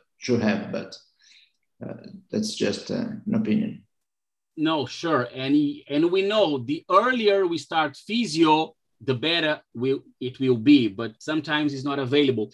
But I want to ask Dr. Helio, because he deals with a lot of sequelae. He deals with a lot of complex cases. Dr. Helio, I never asked you that before. In spite of the orthopedic problems, when you see them with a lot of pain and sometimes reflex sympathetic dystrophy, Dr. Helio, how do you manage them? Do you have any different thoughts? You deal with so much complications. I'm very interested in your point of views regarding pain when you receive this sequelae, generally in the tibia, sometimes in the femur. How do you see that? The main reason for sympathetic syndromes in the lower limb, in my experience, are the patients with the lack of physio treatment. I think I don't know, in the upper limbs, I have a limited experience in sympathetic syndromes in the upper limb, but in the lower limbs, most of the cases are related to lack of weight discharge and physio mainly. The use of antidepressives and triptyline, I have a good experience with them. I think it's a good way to treat the complex pain and sympathetic syndromes. But I'm sorry to add more in the discussion of the upper limbs. Oh no! But it's important. I have seen a few times, Dr. Robinson, as I like to say, foot or feet red as a tomato. A lot of edema, a lot of pain, and they develop, Dr. Robinson, something. It's not only pain, it's what we call dysesthesia. So whenever they put some trousers, some socks on the leg, they feel a lot of inching. This is different sensations that they should have. This is called dysesthesia. So it's difficult to manage that. You know, sometimes in the upper limb, I have more experience than I wanted.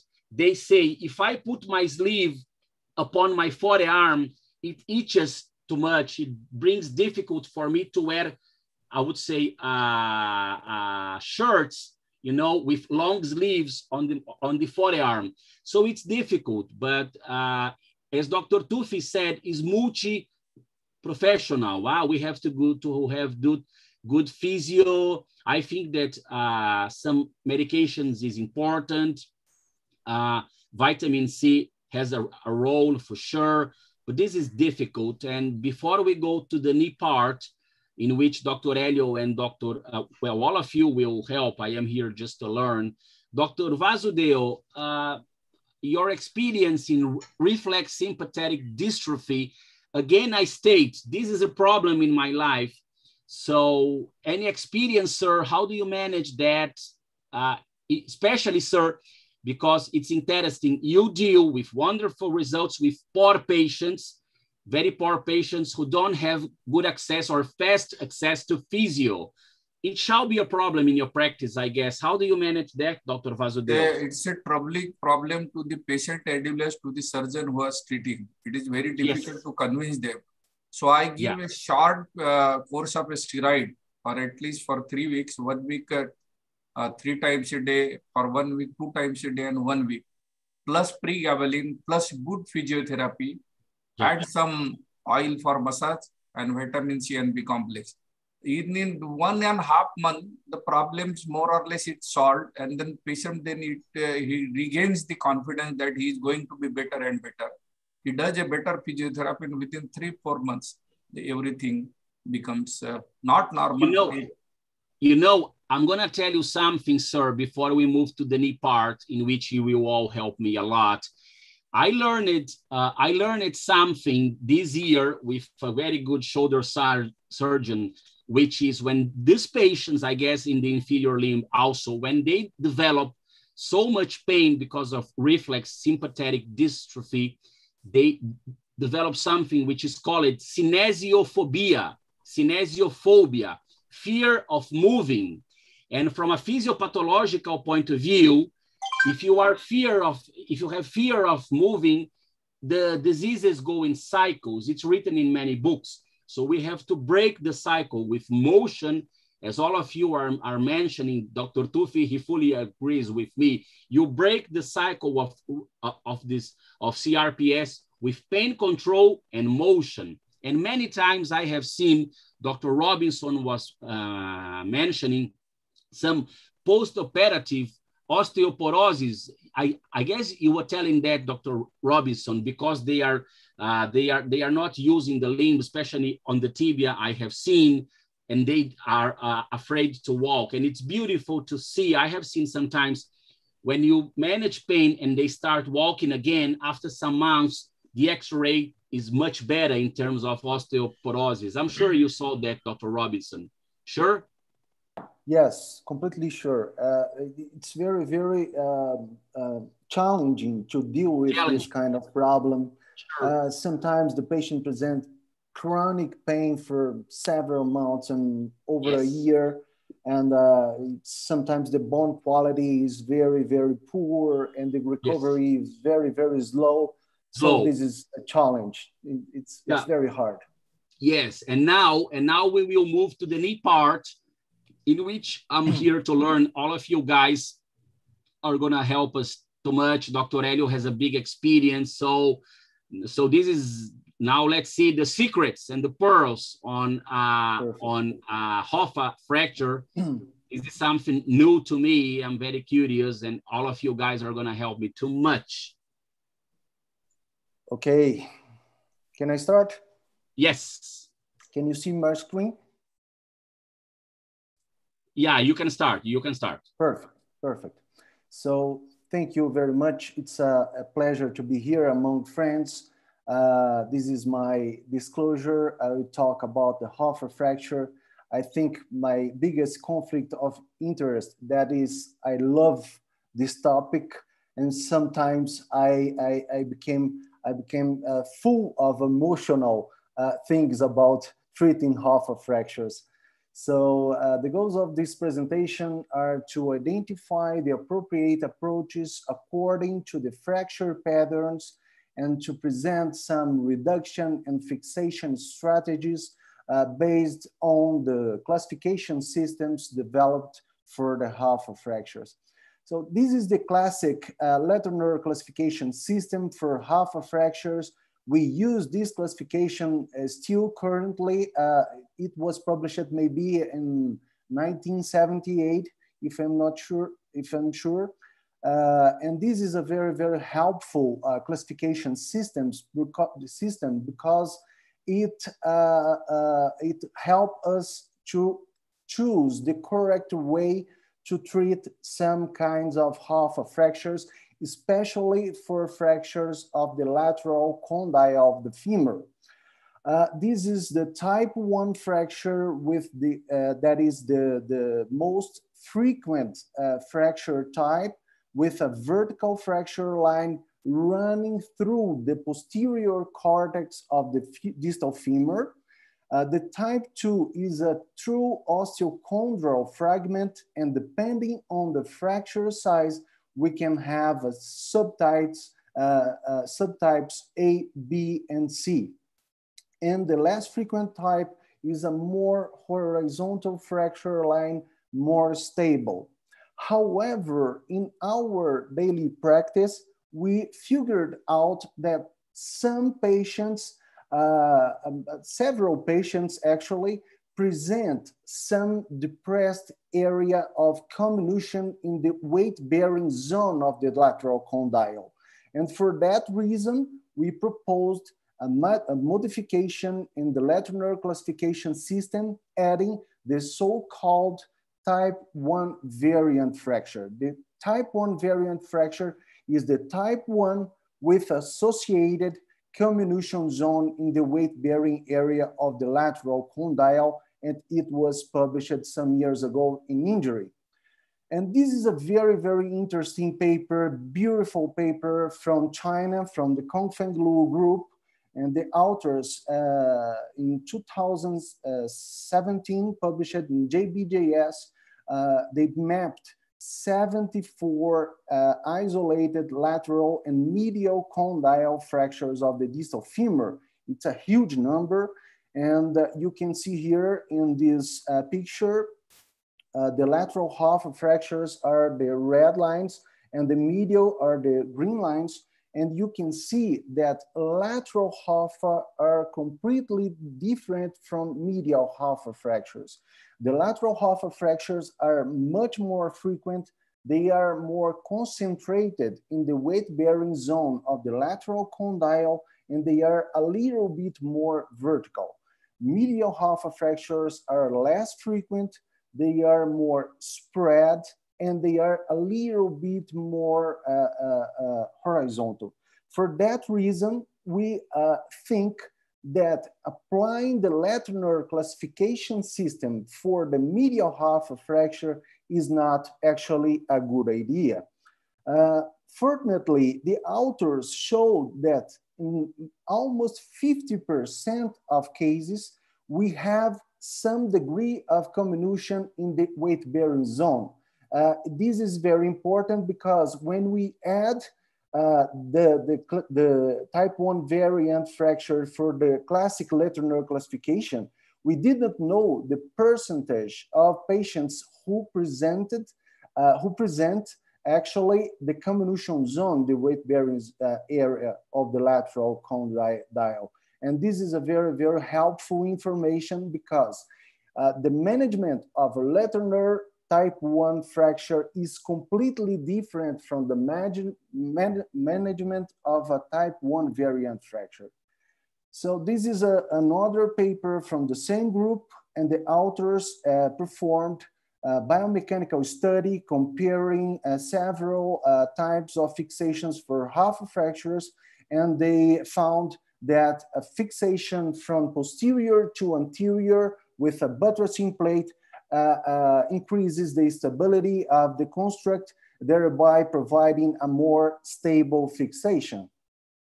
So for that reason, for Latourneur type 1 fractures, the most common fracture pattern is not a good idea to do an anterior approach and using only leg screws for fixation. This is not stable enough to provide a good functional outcome and a good result in terms of fracture stability and healing. So for that reason, the most stable fixation for that kind of fracture is buttressing, posterolateral buttressing plate plus leg screws from the back to the front, like you can see here in this picture. And this is the approach. It's not a challenging approach. The patient is usually put in prone positioning. And here you can see the proximal, the distal, the lateral, and the medial. And you can see the posterolateral approach with around 10 centimeters length. And the window is a very, very simple window between the iliotibial tract and the biceps tendon. For the vast majority of posterolateral Hoffa fractures, you don't need to identify the peroneal nerve. For the type 1 fracture, you just need to identify the interval that is a little bit more lateral between the iliotibial tract and the biceps tendon, and you can address the posterolateral surface of the distal femur easily to perform to fit your plate and buttress the fracture line.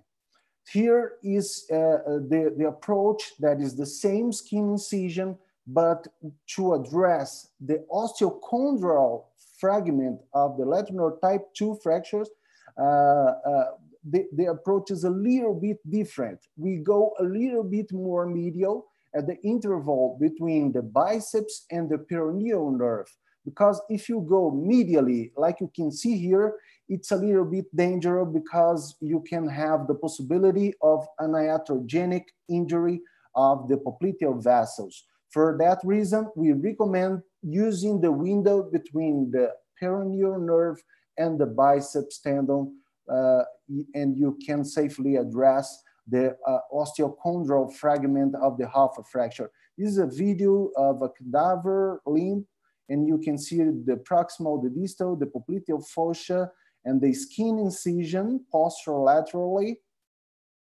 And this is the biceps and the peroneal nerve. And you can identify the interval between the iliotibial tract and the biceps tendon to apply your plate, and medially to the peroneal nerve you can address.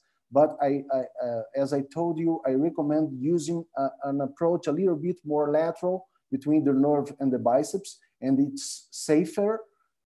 And here you can see a type 1 fracture managed with a posterolateral approach and the fixation using a buttressing plate plus a leg screw from the back to the front.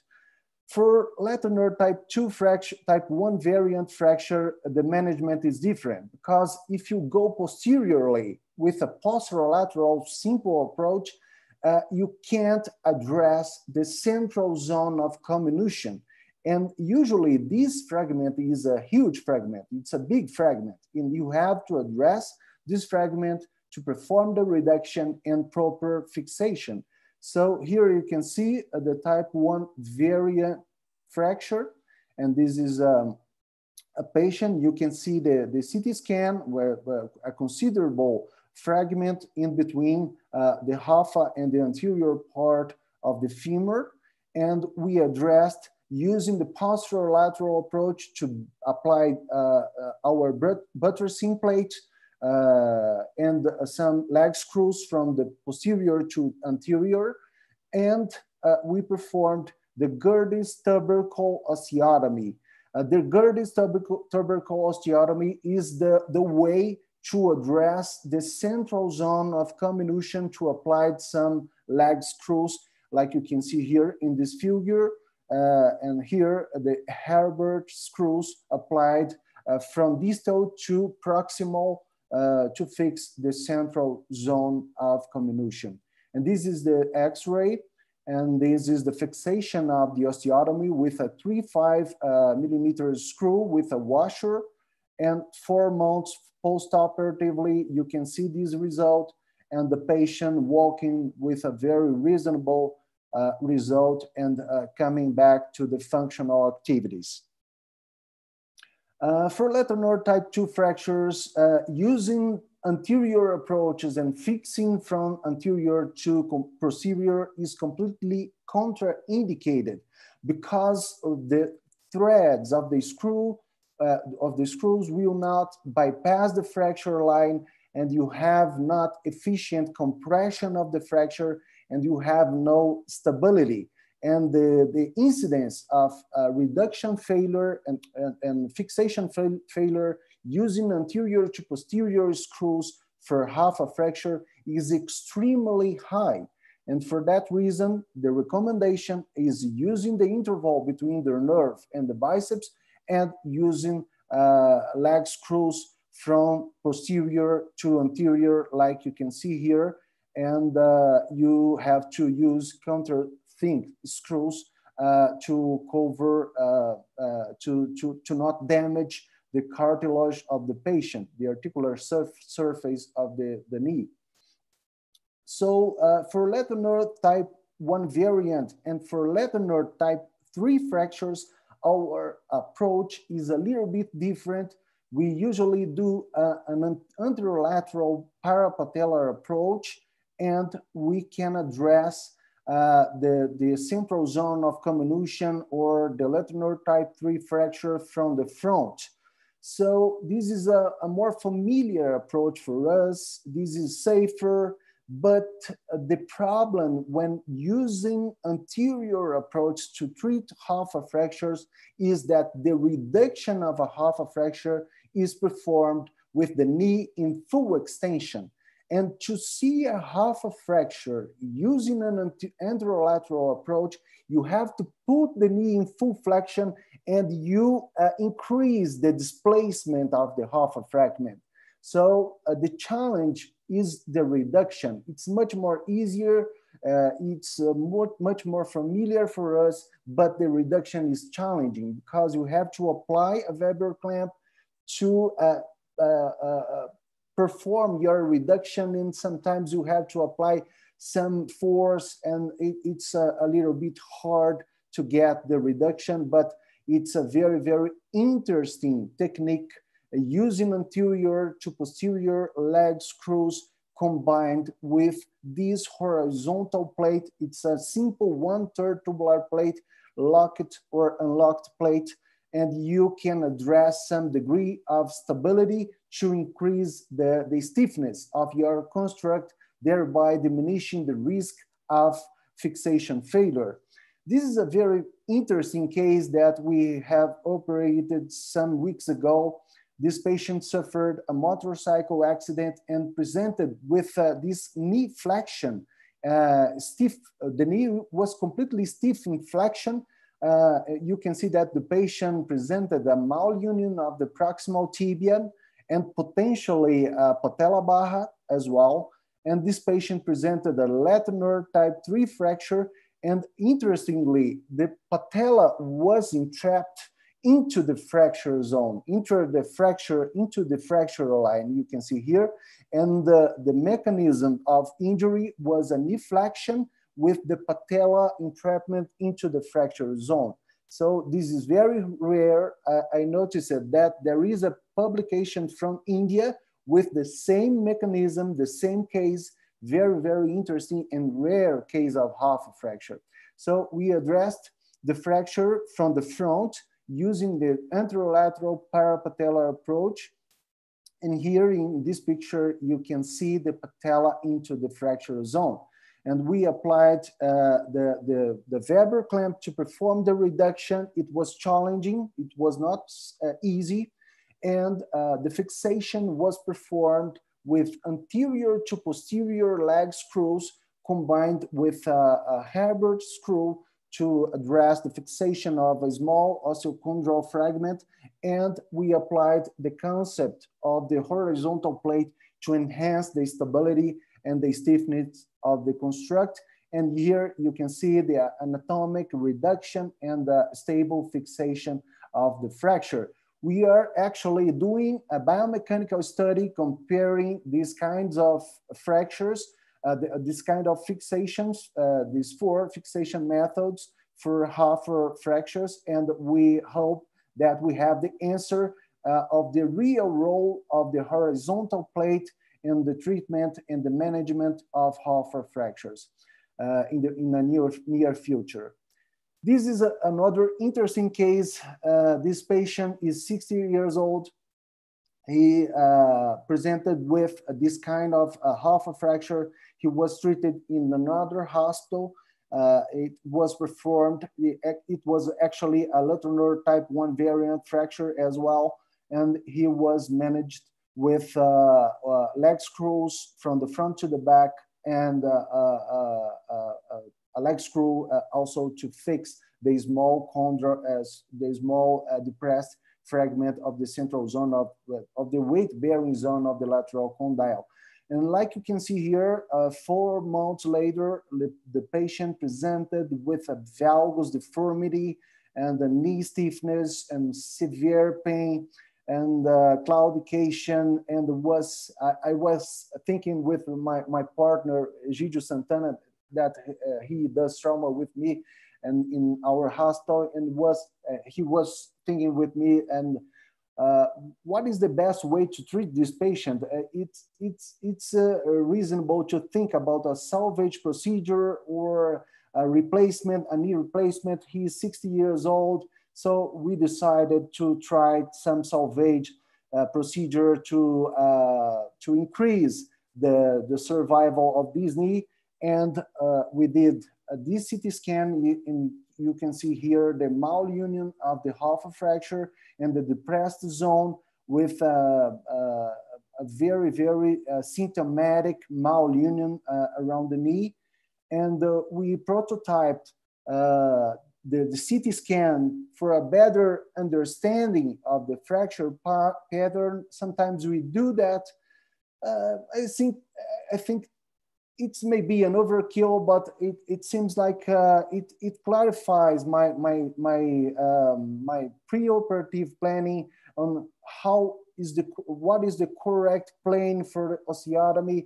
It makes easier my way to treat the malunion when I do the prototype, and sometimes we use this interesting tool.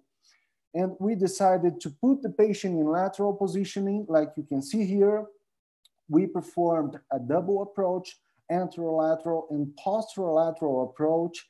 Like you can see here, we applied a K-wire just in the level of the deformity and the plane of the Hoffa malunion. Here you can see the osteotomy, the chisel crossing, running across the malunion site, and after correction of the valgus after correction of the deformity, we applied some K-wires from the front to the back to maintain the reduction, and we addressed the depressed zone to perform a restoration of the curve of the distal femur using this osteotomy and this chisel, like you can see here. And we performed the osteotomy and applied a small fragment plates, a 2-0 from the handset, small fragment plates to fix the small osteochondral fragment. And we applied our horizontal belt plate to enhance the stability of the construct. Unfortunately, we missed the follow-up of this patient. We noticed that he is, after 4 years, free of a knee replacement, but we have no radiographs, current radiographs of these patients, unfortunately. For medial Hoffa fractures, as I told you, and it was very, very well shown in the paper of the Kongfeng Luo group, the medial Hoffa fractures are completely different, and for that reason, we have proposed a new classification system to address the medial Hoffa fractures in combinations with colleagues from Argentina, from Rio, and from Germany. And we proposed these very simple classification systems with just 2 types. Type 1 is a true osteochondral fragment, and type 2 is the seems like the lateral type 1 fracture with some piece of, it's a little bit more vertical, a bigger fragment with some piece of metaphyseal fragment like you can see here. And we added the type 1C and the type 2C when we have comminution. Well, if you have comminution, you just need to add the C. And we have thereby two types of medial Hoffa fractures, the true osteochondral and the bigger fragment, like you can see. And if you have a comminution, we add the type C. So it was published in the Journal of Trauma of Germany. And you can see here our treatment algorithm is using a subvastus approach for these type 2 fractures. And you can apply a buttressing plate like you can see here. And you can address distally the osteochondral fragment using the so-called GAL approach. That is the interval between the medial caput of the gastrocnemius, the medial head of the gastrocnemius, and the gracilis tendon. So using these both windows, the subvastus approach, you can apply a buttressing plate, and more distally in between the gracilis and the medial gastroc, you can address the osteochondral fragment to apply some leg screws from posterior to anterior. And if you have a comminution type 1C or type 2C, our approach is with the patient supine, and we perform a long medial approach, and we use as a reference, as a parameter, the MCL, and we can address the anterolateral window and anteromedial and the posteromedial windows using this extensile medial approach published by the group of Seattle. And it's very, very interesting because we can address both windows using the same skin incision, that is the so-called Viscontas approach. And this is an interesting case. This patient is a young boy who suffered a motorcycle accident, presented this medial Hoffa fracture, and we applied a posteromedial approach, a subvastus approach to apply some buttressing plate, and you can see an MCL avulsion fracture, and we have used 1/3 tubular plate working as a big washer to cover this fragment. And you can see here the GAL approach to address 3 leg screws from posterior to anterior, and you can see the anatomic reduction and stable fixation, and the patient 1 year later with a very, very reasonable functional outcome. And this is the last case, a 19-year-old boy who suffered also a motorcycle accident. He presented with an open fracture around the knee, and he was treated in the emergency with debridement, fluid irrigation, and external fixation for local damage control. And after recovery of the soft tissues, we performed the fixation using this protocol. Like you can see here, this is a type 1 fracture, and we performed the GAL approach between the gracilis and the medial gastroc, and you can see the small window, but we can address the small piece of medial Hoffa to perform the fixation from posterior to anterior, and we applied a buttressing plate in the distal femur, like you can see here, a distal radius plate, just to buttress an avulsion fracture of the lateral condyle of the femur. And you can see here the fixation of the tibial plateau as well. I recognize that probably I would fix also the posterolateral fragment of the tibial plateau, but this surgical procedure was extremely time demanding, and I decided to not fix the posterolateral tibial plateau. And despite of this, this patient evolved very well with a very reasonable result, even with a severe and complex fracture pattern like you can see here.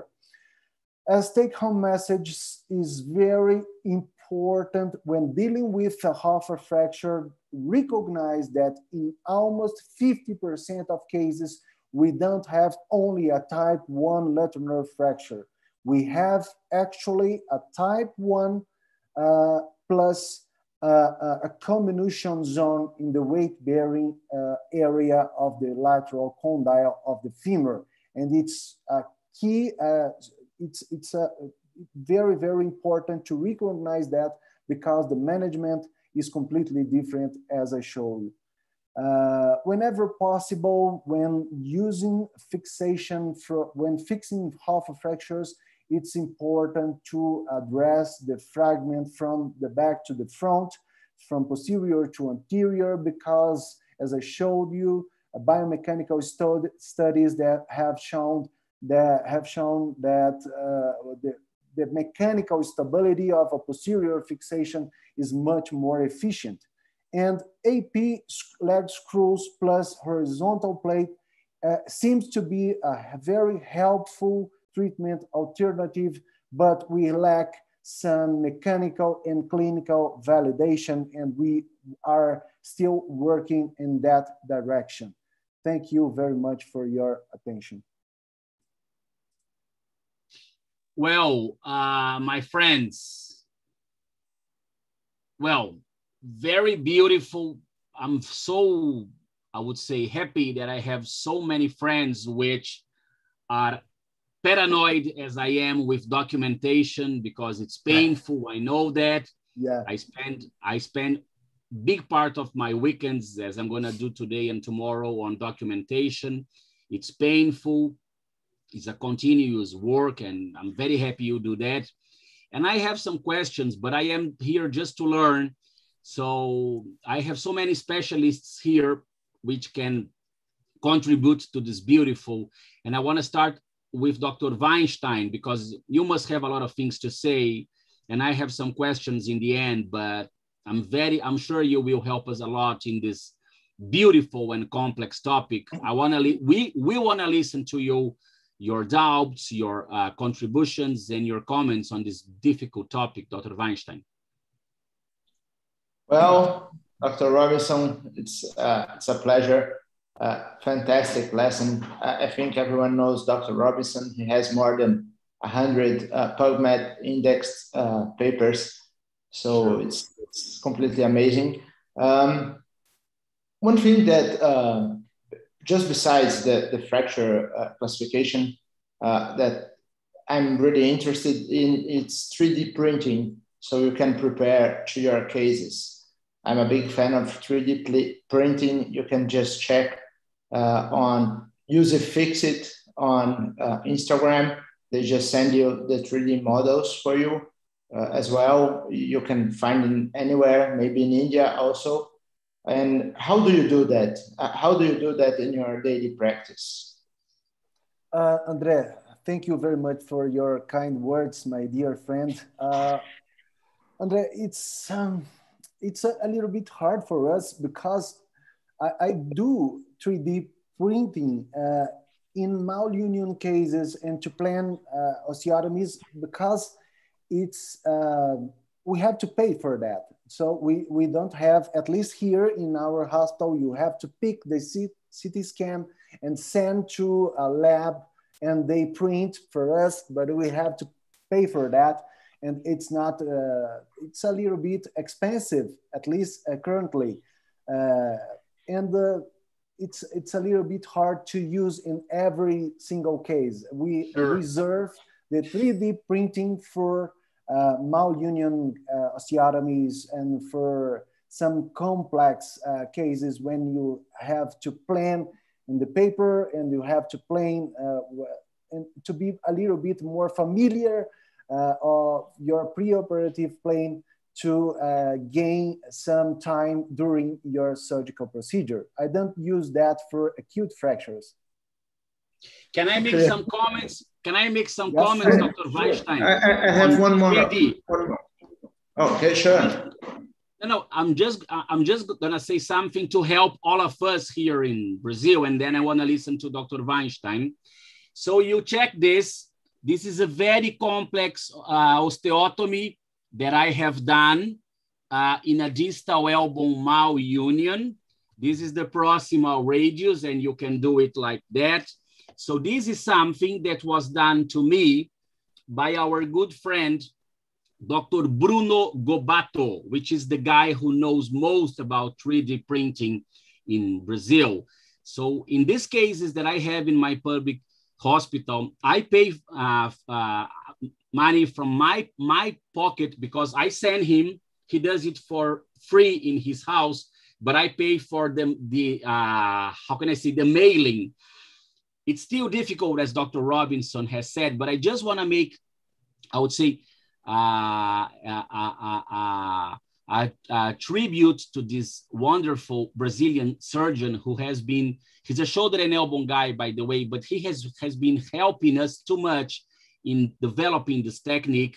But it's difficult, it's very difficult, but I don't agree with what Dr. Robinson mentioned, that it may be overkill. It's not overkill, it's over difficult for us to get it, but it's very useful. And I just want to mention that Dr. Bruno, he has been doing a lot of help in complex cases for reverse arthroplasties with glenoid defects. So he has been elemental for the development of this in Brazil, and he's always there to help us, just for you to know. But having said that, Dr. Wajnsztejn, please continue. We are eager to listen to you, sir. Sir, no, my friend. It's not a sir, it's my friend. Thank you. That's much better. Actually, I have a question, because I think Robinson's thoughts are very similar to Tufi. It's like a specific fragment type fracture. And I've seen that you did a lot of horizontal belting plates on these fractures. Can you make any comment on that? Because I think it's another very interesting technique that I know that you publish and you use it a lot. Yeah, Andre, you are sure.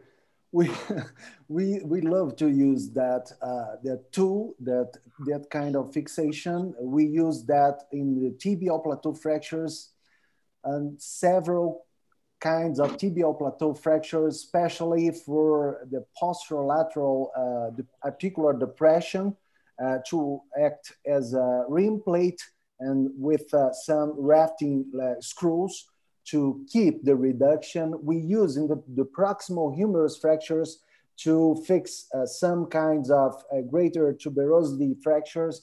We use in the tibial pilon fractures, a lot of tibial pilon fractures.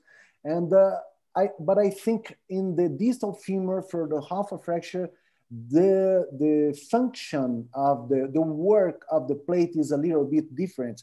It's to help maintain the reduction, because only screws fixation for a femur fracture, it seems to be a little bit weak. It seems to be a little bit insufficient to maintain the reduction, because we have extremely important sharing forces. For that reason, and sometimes it's impossible to apply a buttress in posterolateral plate or posteromedial plate, because we don't have a metaphysial piece of bone to do that. Sometimes we have the true osteochondral fragment. So I think this is the key message of the horizontal plate, is to apply a perpendicular implant, to apply at least 2 screws to increase the stiffness of the construct and thereby diminishing the risk of fixation failure. So I love this technique. Sure. You see, Dr. Robinson, before the others speak, as I do a lot of shoulder and elbow trauma, we can think a little bit like when you have, I would say, a lateral, this is not common, a lateral condyle fracture of the distal humerus, in which you can use the same idea, a buttress plate and or cannulated screws. I think that the idea is the same, okay? But the thing is, I noticed that you didn't use washers in any of the leg screws, even when they are not articular. Any reason for not using washers, Robinson? So no, Sergio, in the vast majority of Hoffa fractures, these screws are articular. Okay, so this is almost impossible to use that. Okay, sometimes yes. I prefer to use when I do osteotomies. So, okay. Or if I have some degree of comminution to increase the footprint area.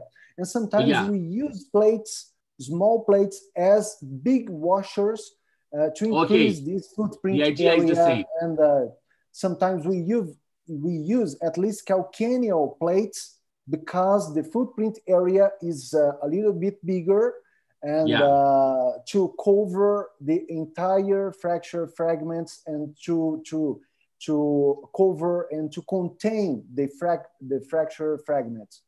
Yeah, to give stability to the construct. Dr. Helio, as a very talented Elizarov and reconstructive surgeon, any thoughts about this? It interests me, the vision of a reconstructive and Elizarov surgeon. Any experience on managing this in a different way? I really want to listen to you. First, I would like to congratulate Robinson for a brilliant presentation. But in my experience, I think the Hoffa fractures, they must be openly reduced. So I think to apply an external fixator to a Hoffa fracture is a little bit too much. It's too much. It's wrong. So in cases where I have a Hoffa fracture associated with other fractures of the distal femur, I usually open the fracture to reduce the fragment, the Hoffa fragment, and instead of the buttress plate, I use the principles of external fixation. But I think as Robinson said, it's an articular fracture. So the use of external fixator in this case is very limited. And Dr. Wasudeo, I'm sure you have experience in this, in your complex cases. What do you have to say about this, sir? Robinson, your presentation is excellent. It is a crystal clear, and algorithm is also very nicely described, and it is well within the limits of the ordinary average orthopedic surgeon to understand. The basic principle is of any intra-articular fracture is open reduction and stable fixation. And whatever the possibility you may get, whether screw, plate, or combination, single, double, triple, that should be done to preserve the anatomy and for early mobilization. So your idea of combining two together, that is plate, whatever it may be, whether it is not giving a very rigid fixation, but it helps in stable fixation ancillary with the screw fixation, I liked it very much. And about the calcaneal fracture, the calcaneal plate you mentioned, I have done it in 2 cases. It works wonder. It works wonder because there are very many screw holes are there, and the plate is also of a zigzag origin, so that it fits. You have a different kind of plates of a calcaneum, so that it fits very well in the condyle as well as in the metaphyseal area. That there is a good idea, because I have no much experience about this. But next time, whenever I come, a large fragment, probably calcaneal plate may have a place in the Hoffa's type of fracture. You know, sir, just a second, because I want Robinson to comment on that. I learned with Robinson in the beginning of the year when we did the scapula webinar, scapula fracture, that he uses the foot and ankle set plates in the scapula sometimes, and that is something very interesting, because you can use something designed to one part of the body to other parts of the body. You can use that in very specific spine of the scapula fractures. Dr. Robinson was mentioning that. So this is something very interesting for us to think about. And now I'm learning with Dr. Robinson that we can use not only the foot and ankle kit in the scapula, but even in the knee. I don't do knees, of course, but this is very, very interesting. But one thing that I would ask you guys, because I have a lot of experience, much more than I wanted to with elbow stiffness, and I know how difficult it is to deal with that. I am absolutely sure that sometimes, Dr. Robinson, you have some remaining stiffness cases after 6 months or 8 months. I guess it's impossible for you or any guy who does this not to have such issues. So how do you manage that? How has the Jude procedure evolved nowadays? I want to listen to you. I want to listen to Dr. Helio, because as an external fixator specialist, because in the end of the story, Dr. Robinson, Robinho, in the end of the story, sometimes we evolve with serious knee stiffness. I don't know, after 1 year or 7 or almost 1 year, and how to manage that when it's very limiting for walking. Sergio, this is actually a problem that we deal with in our daily practice. Fortunately, it's not so common with the Hoffa fractures. Okay. Sometimes we have some difficult gain of extension, full extension, especially when we apply posterior approaches. And if I see that the patient is not doing very well with some 3 or 4 weeks, I go with the patient. No, weeks. If the patient is not, if the patient is not going well with range of motion, sometimes I go with the patient for a manipulation under anesthesia.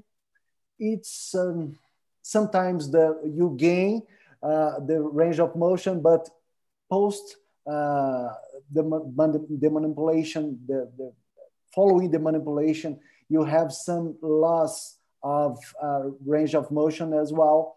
And this is a huge problem. I reserve the Jude approaches. I think the stiffness, the knee stiffness is more common for floating knee and for type C3 type fractures of the distal femur, but for Hoffa fractures, fortunately, they are not so common. Yeah, fortunately, they are not so common. Yeah. Okay. And I have heard something I'm just talking about because I am very curious to learn all of the time. Some guys talk about the mini Jude. What is the mini Jude? For me? The mini Jude. It's a smaller Jude approach. Does it still exist? Yeah, Sergio, actually, we have several techniques for treatment of knee stiffness. We have minimally invasive procedures. There is a publication from the group of INTO, from Rio de Janeiro, that is very, very interesting. It's a MIPO technique. You can release the medial aspect of the knee and perform some windows, some windows to release the anterior surface of the femur. But actually, I prefer the modified Jude approach. We have a publication about that as well. We do the standard lateral approach, and we go to release the medial retinaculum from the lateral window. We don't use, I think it's not necessary to perform the medial window to release the medial retinaculum, because we can do that addressing the medial from the lateral. So we go under the patella and we can release the medial retinaculum from the lateral skin incision. But there are several. Okay, but you mean under the patella or under the quadricipital tendon? Both. Under the patella to release the retinaculum, and we go under the quadriceps tendon to release the quadriceps tendon, and sometimes we have to release everything, and after that take out your implants, and we go proximally until the greater trochanter. So we relieve the whole femur in the vast majority of cases because it's hard. Judea approach is you start with a small incision, and you are going to spread your incision until a whole femur approach. No, it's hard. It's hard. Dr. Wajnsztejn, your experience with knee stiffness, this is something that must happen to all of the guys who deal with complex inferior trauma, inferior limb, as all of you guys. How do you manage that? Because, and listen to me, we have many juniors here, so they have to understand the principles because you are a senior guy, and we have to, and we just want to know, how do you manage that at least regularly when you see such a difficult scenario? Actually, the most important lesson that we can teach on knee stiffness is not to get a knee stiffness. You have to a lot. You have to make a rigid fixation. You have to teach the patient how to move her knee, and it's absolutely unacceptable to immobilize the knee after surgery. You should not do that. That's the main issue. After you have one, you have a lot of approaches. You have arthroscopic releases. That it's something very interesting. And Jude, it's also an option, but it's a very aggressive one. The thing is, 10 years ago, we did one in our public hospital in which I work with Dr. Helio, we were discussing, because it's an arthroscopic procedure extra-articular. So we would call it an endoscopic procedure, just to mention the terminology. But I guess that you were telling me that. And what we did over that time is that we passed a tourniquet, and we passed a Steinman pin or a Elizarov pin very high for the tourniquet not to come distal. And then we did it arthroscopically or endoscopically, and the patient got really better. So I guess that, how is this nowadays? Is it nice? And I'm sorry, we did it not with saline, with CO2. How do you say, like laparoscopy? I don't know how to say CO2 in English, but the thing is with gas. It was so interesting. Any clues about this, Dr. Wajnsztejn, Robinho? Yes, Professor Pacola has a paper on that, and Pacola has published that a lot of years ago. He uses the tourniquet and also the Steinman pin. I think it's an option, but the main thing is you don't have to get knee stiffness. That's something that if you want to prevent the event, it's much better. Yeah, yes, as I tell the residents, sometimes prevention is the best treatment. I guess that this is the idea. But Dr. Robinson, he wants to say something before I listen to the other ones. No? Yes, no.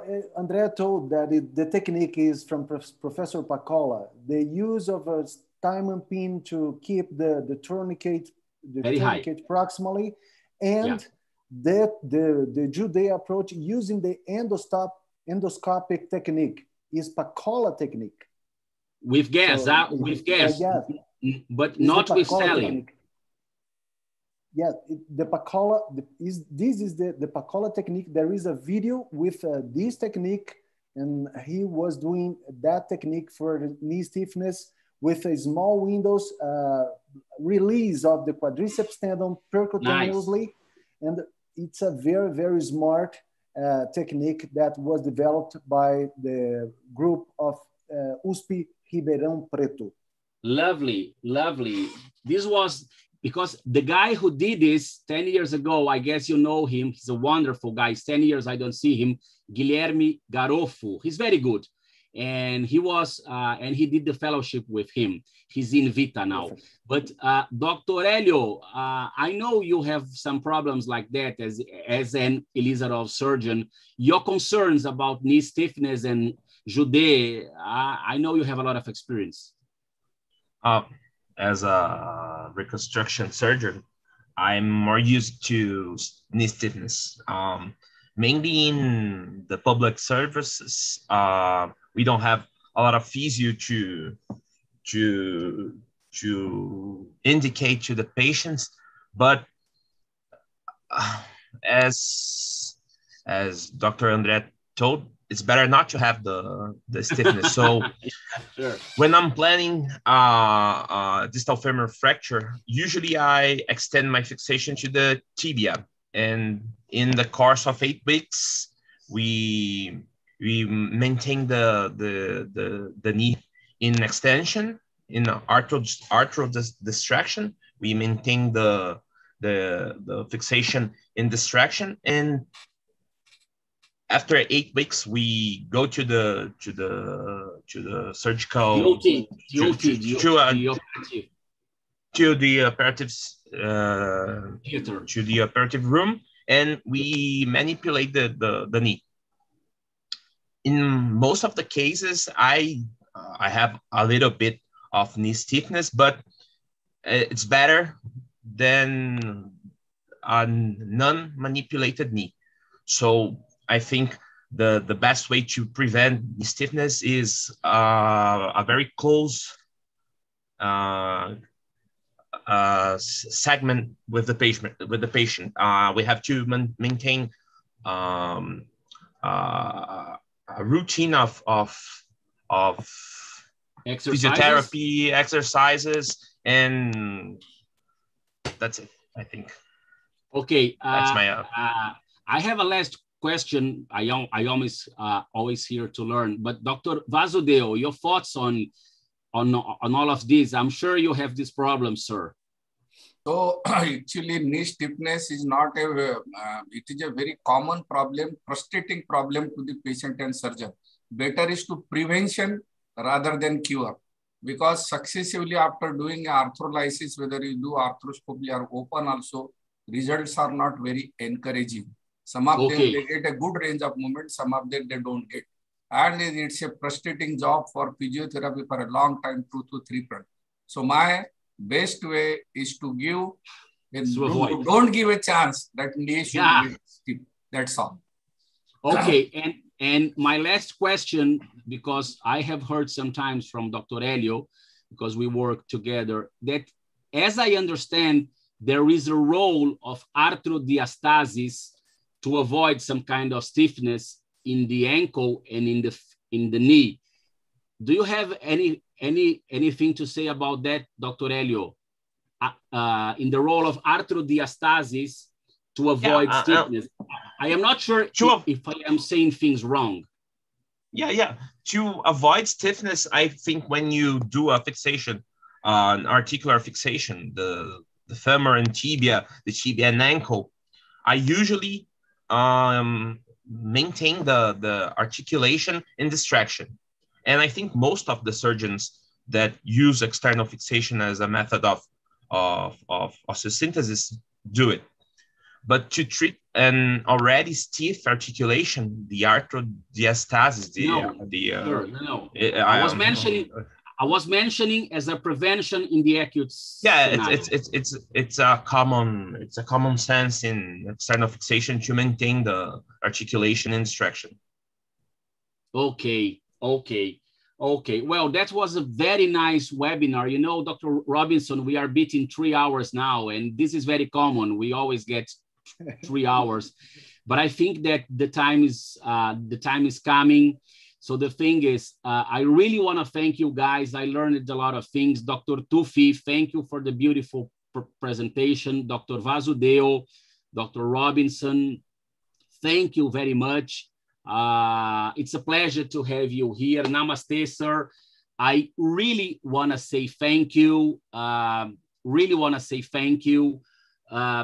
I hope I have you guys in other ones. I am starting a series from September to November in arthroscopy stuff in the shoulder, because this has been, Robinho, a whole year of trauma. We have done 4, and Dr. Robinson, he has been with me in 3 of the 4, and Dr. Wasudeo, this is the second, Dr. Helio, this is the second, Dr. Wajnsztejn, this is the first, but not the last, okay, I hope. And Dr. Tufi, I'm counting on you to other staff. It's a pleasure to me.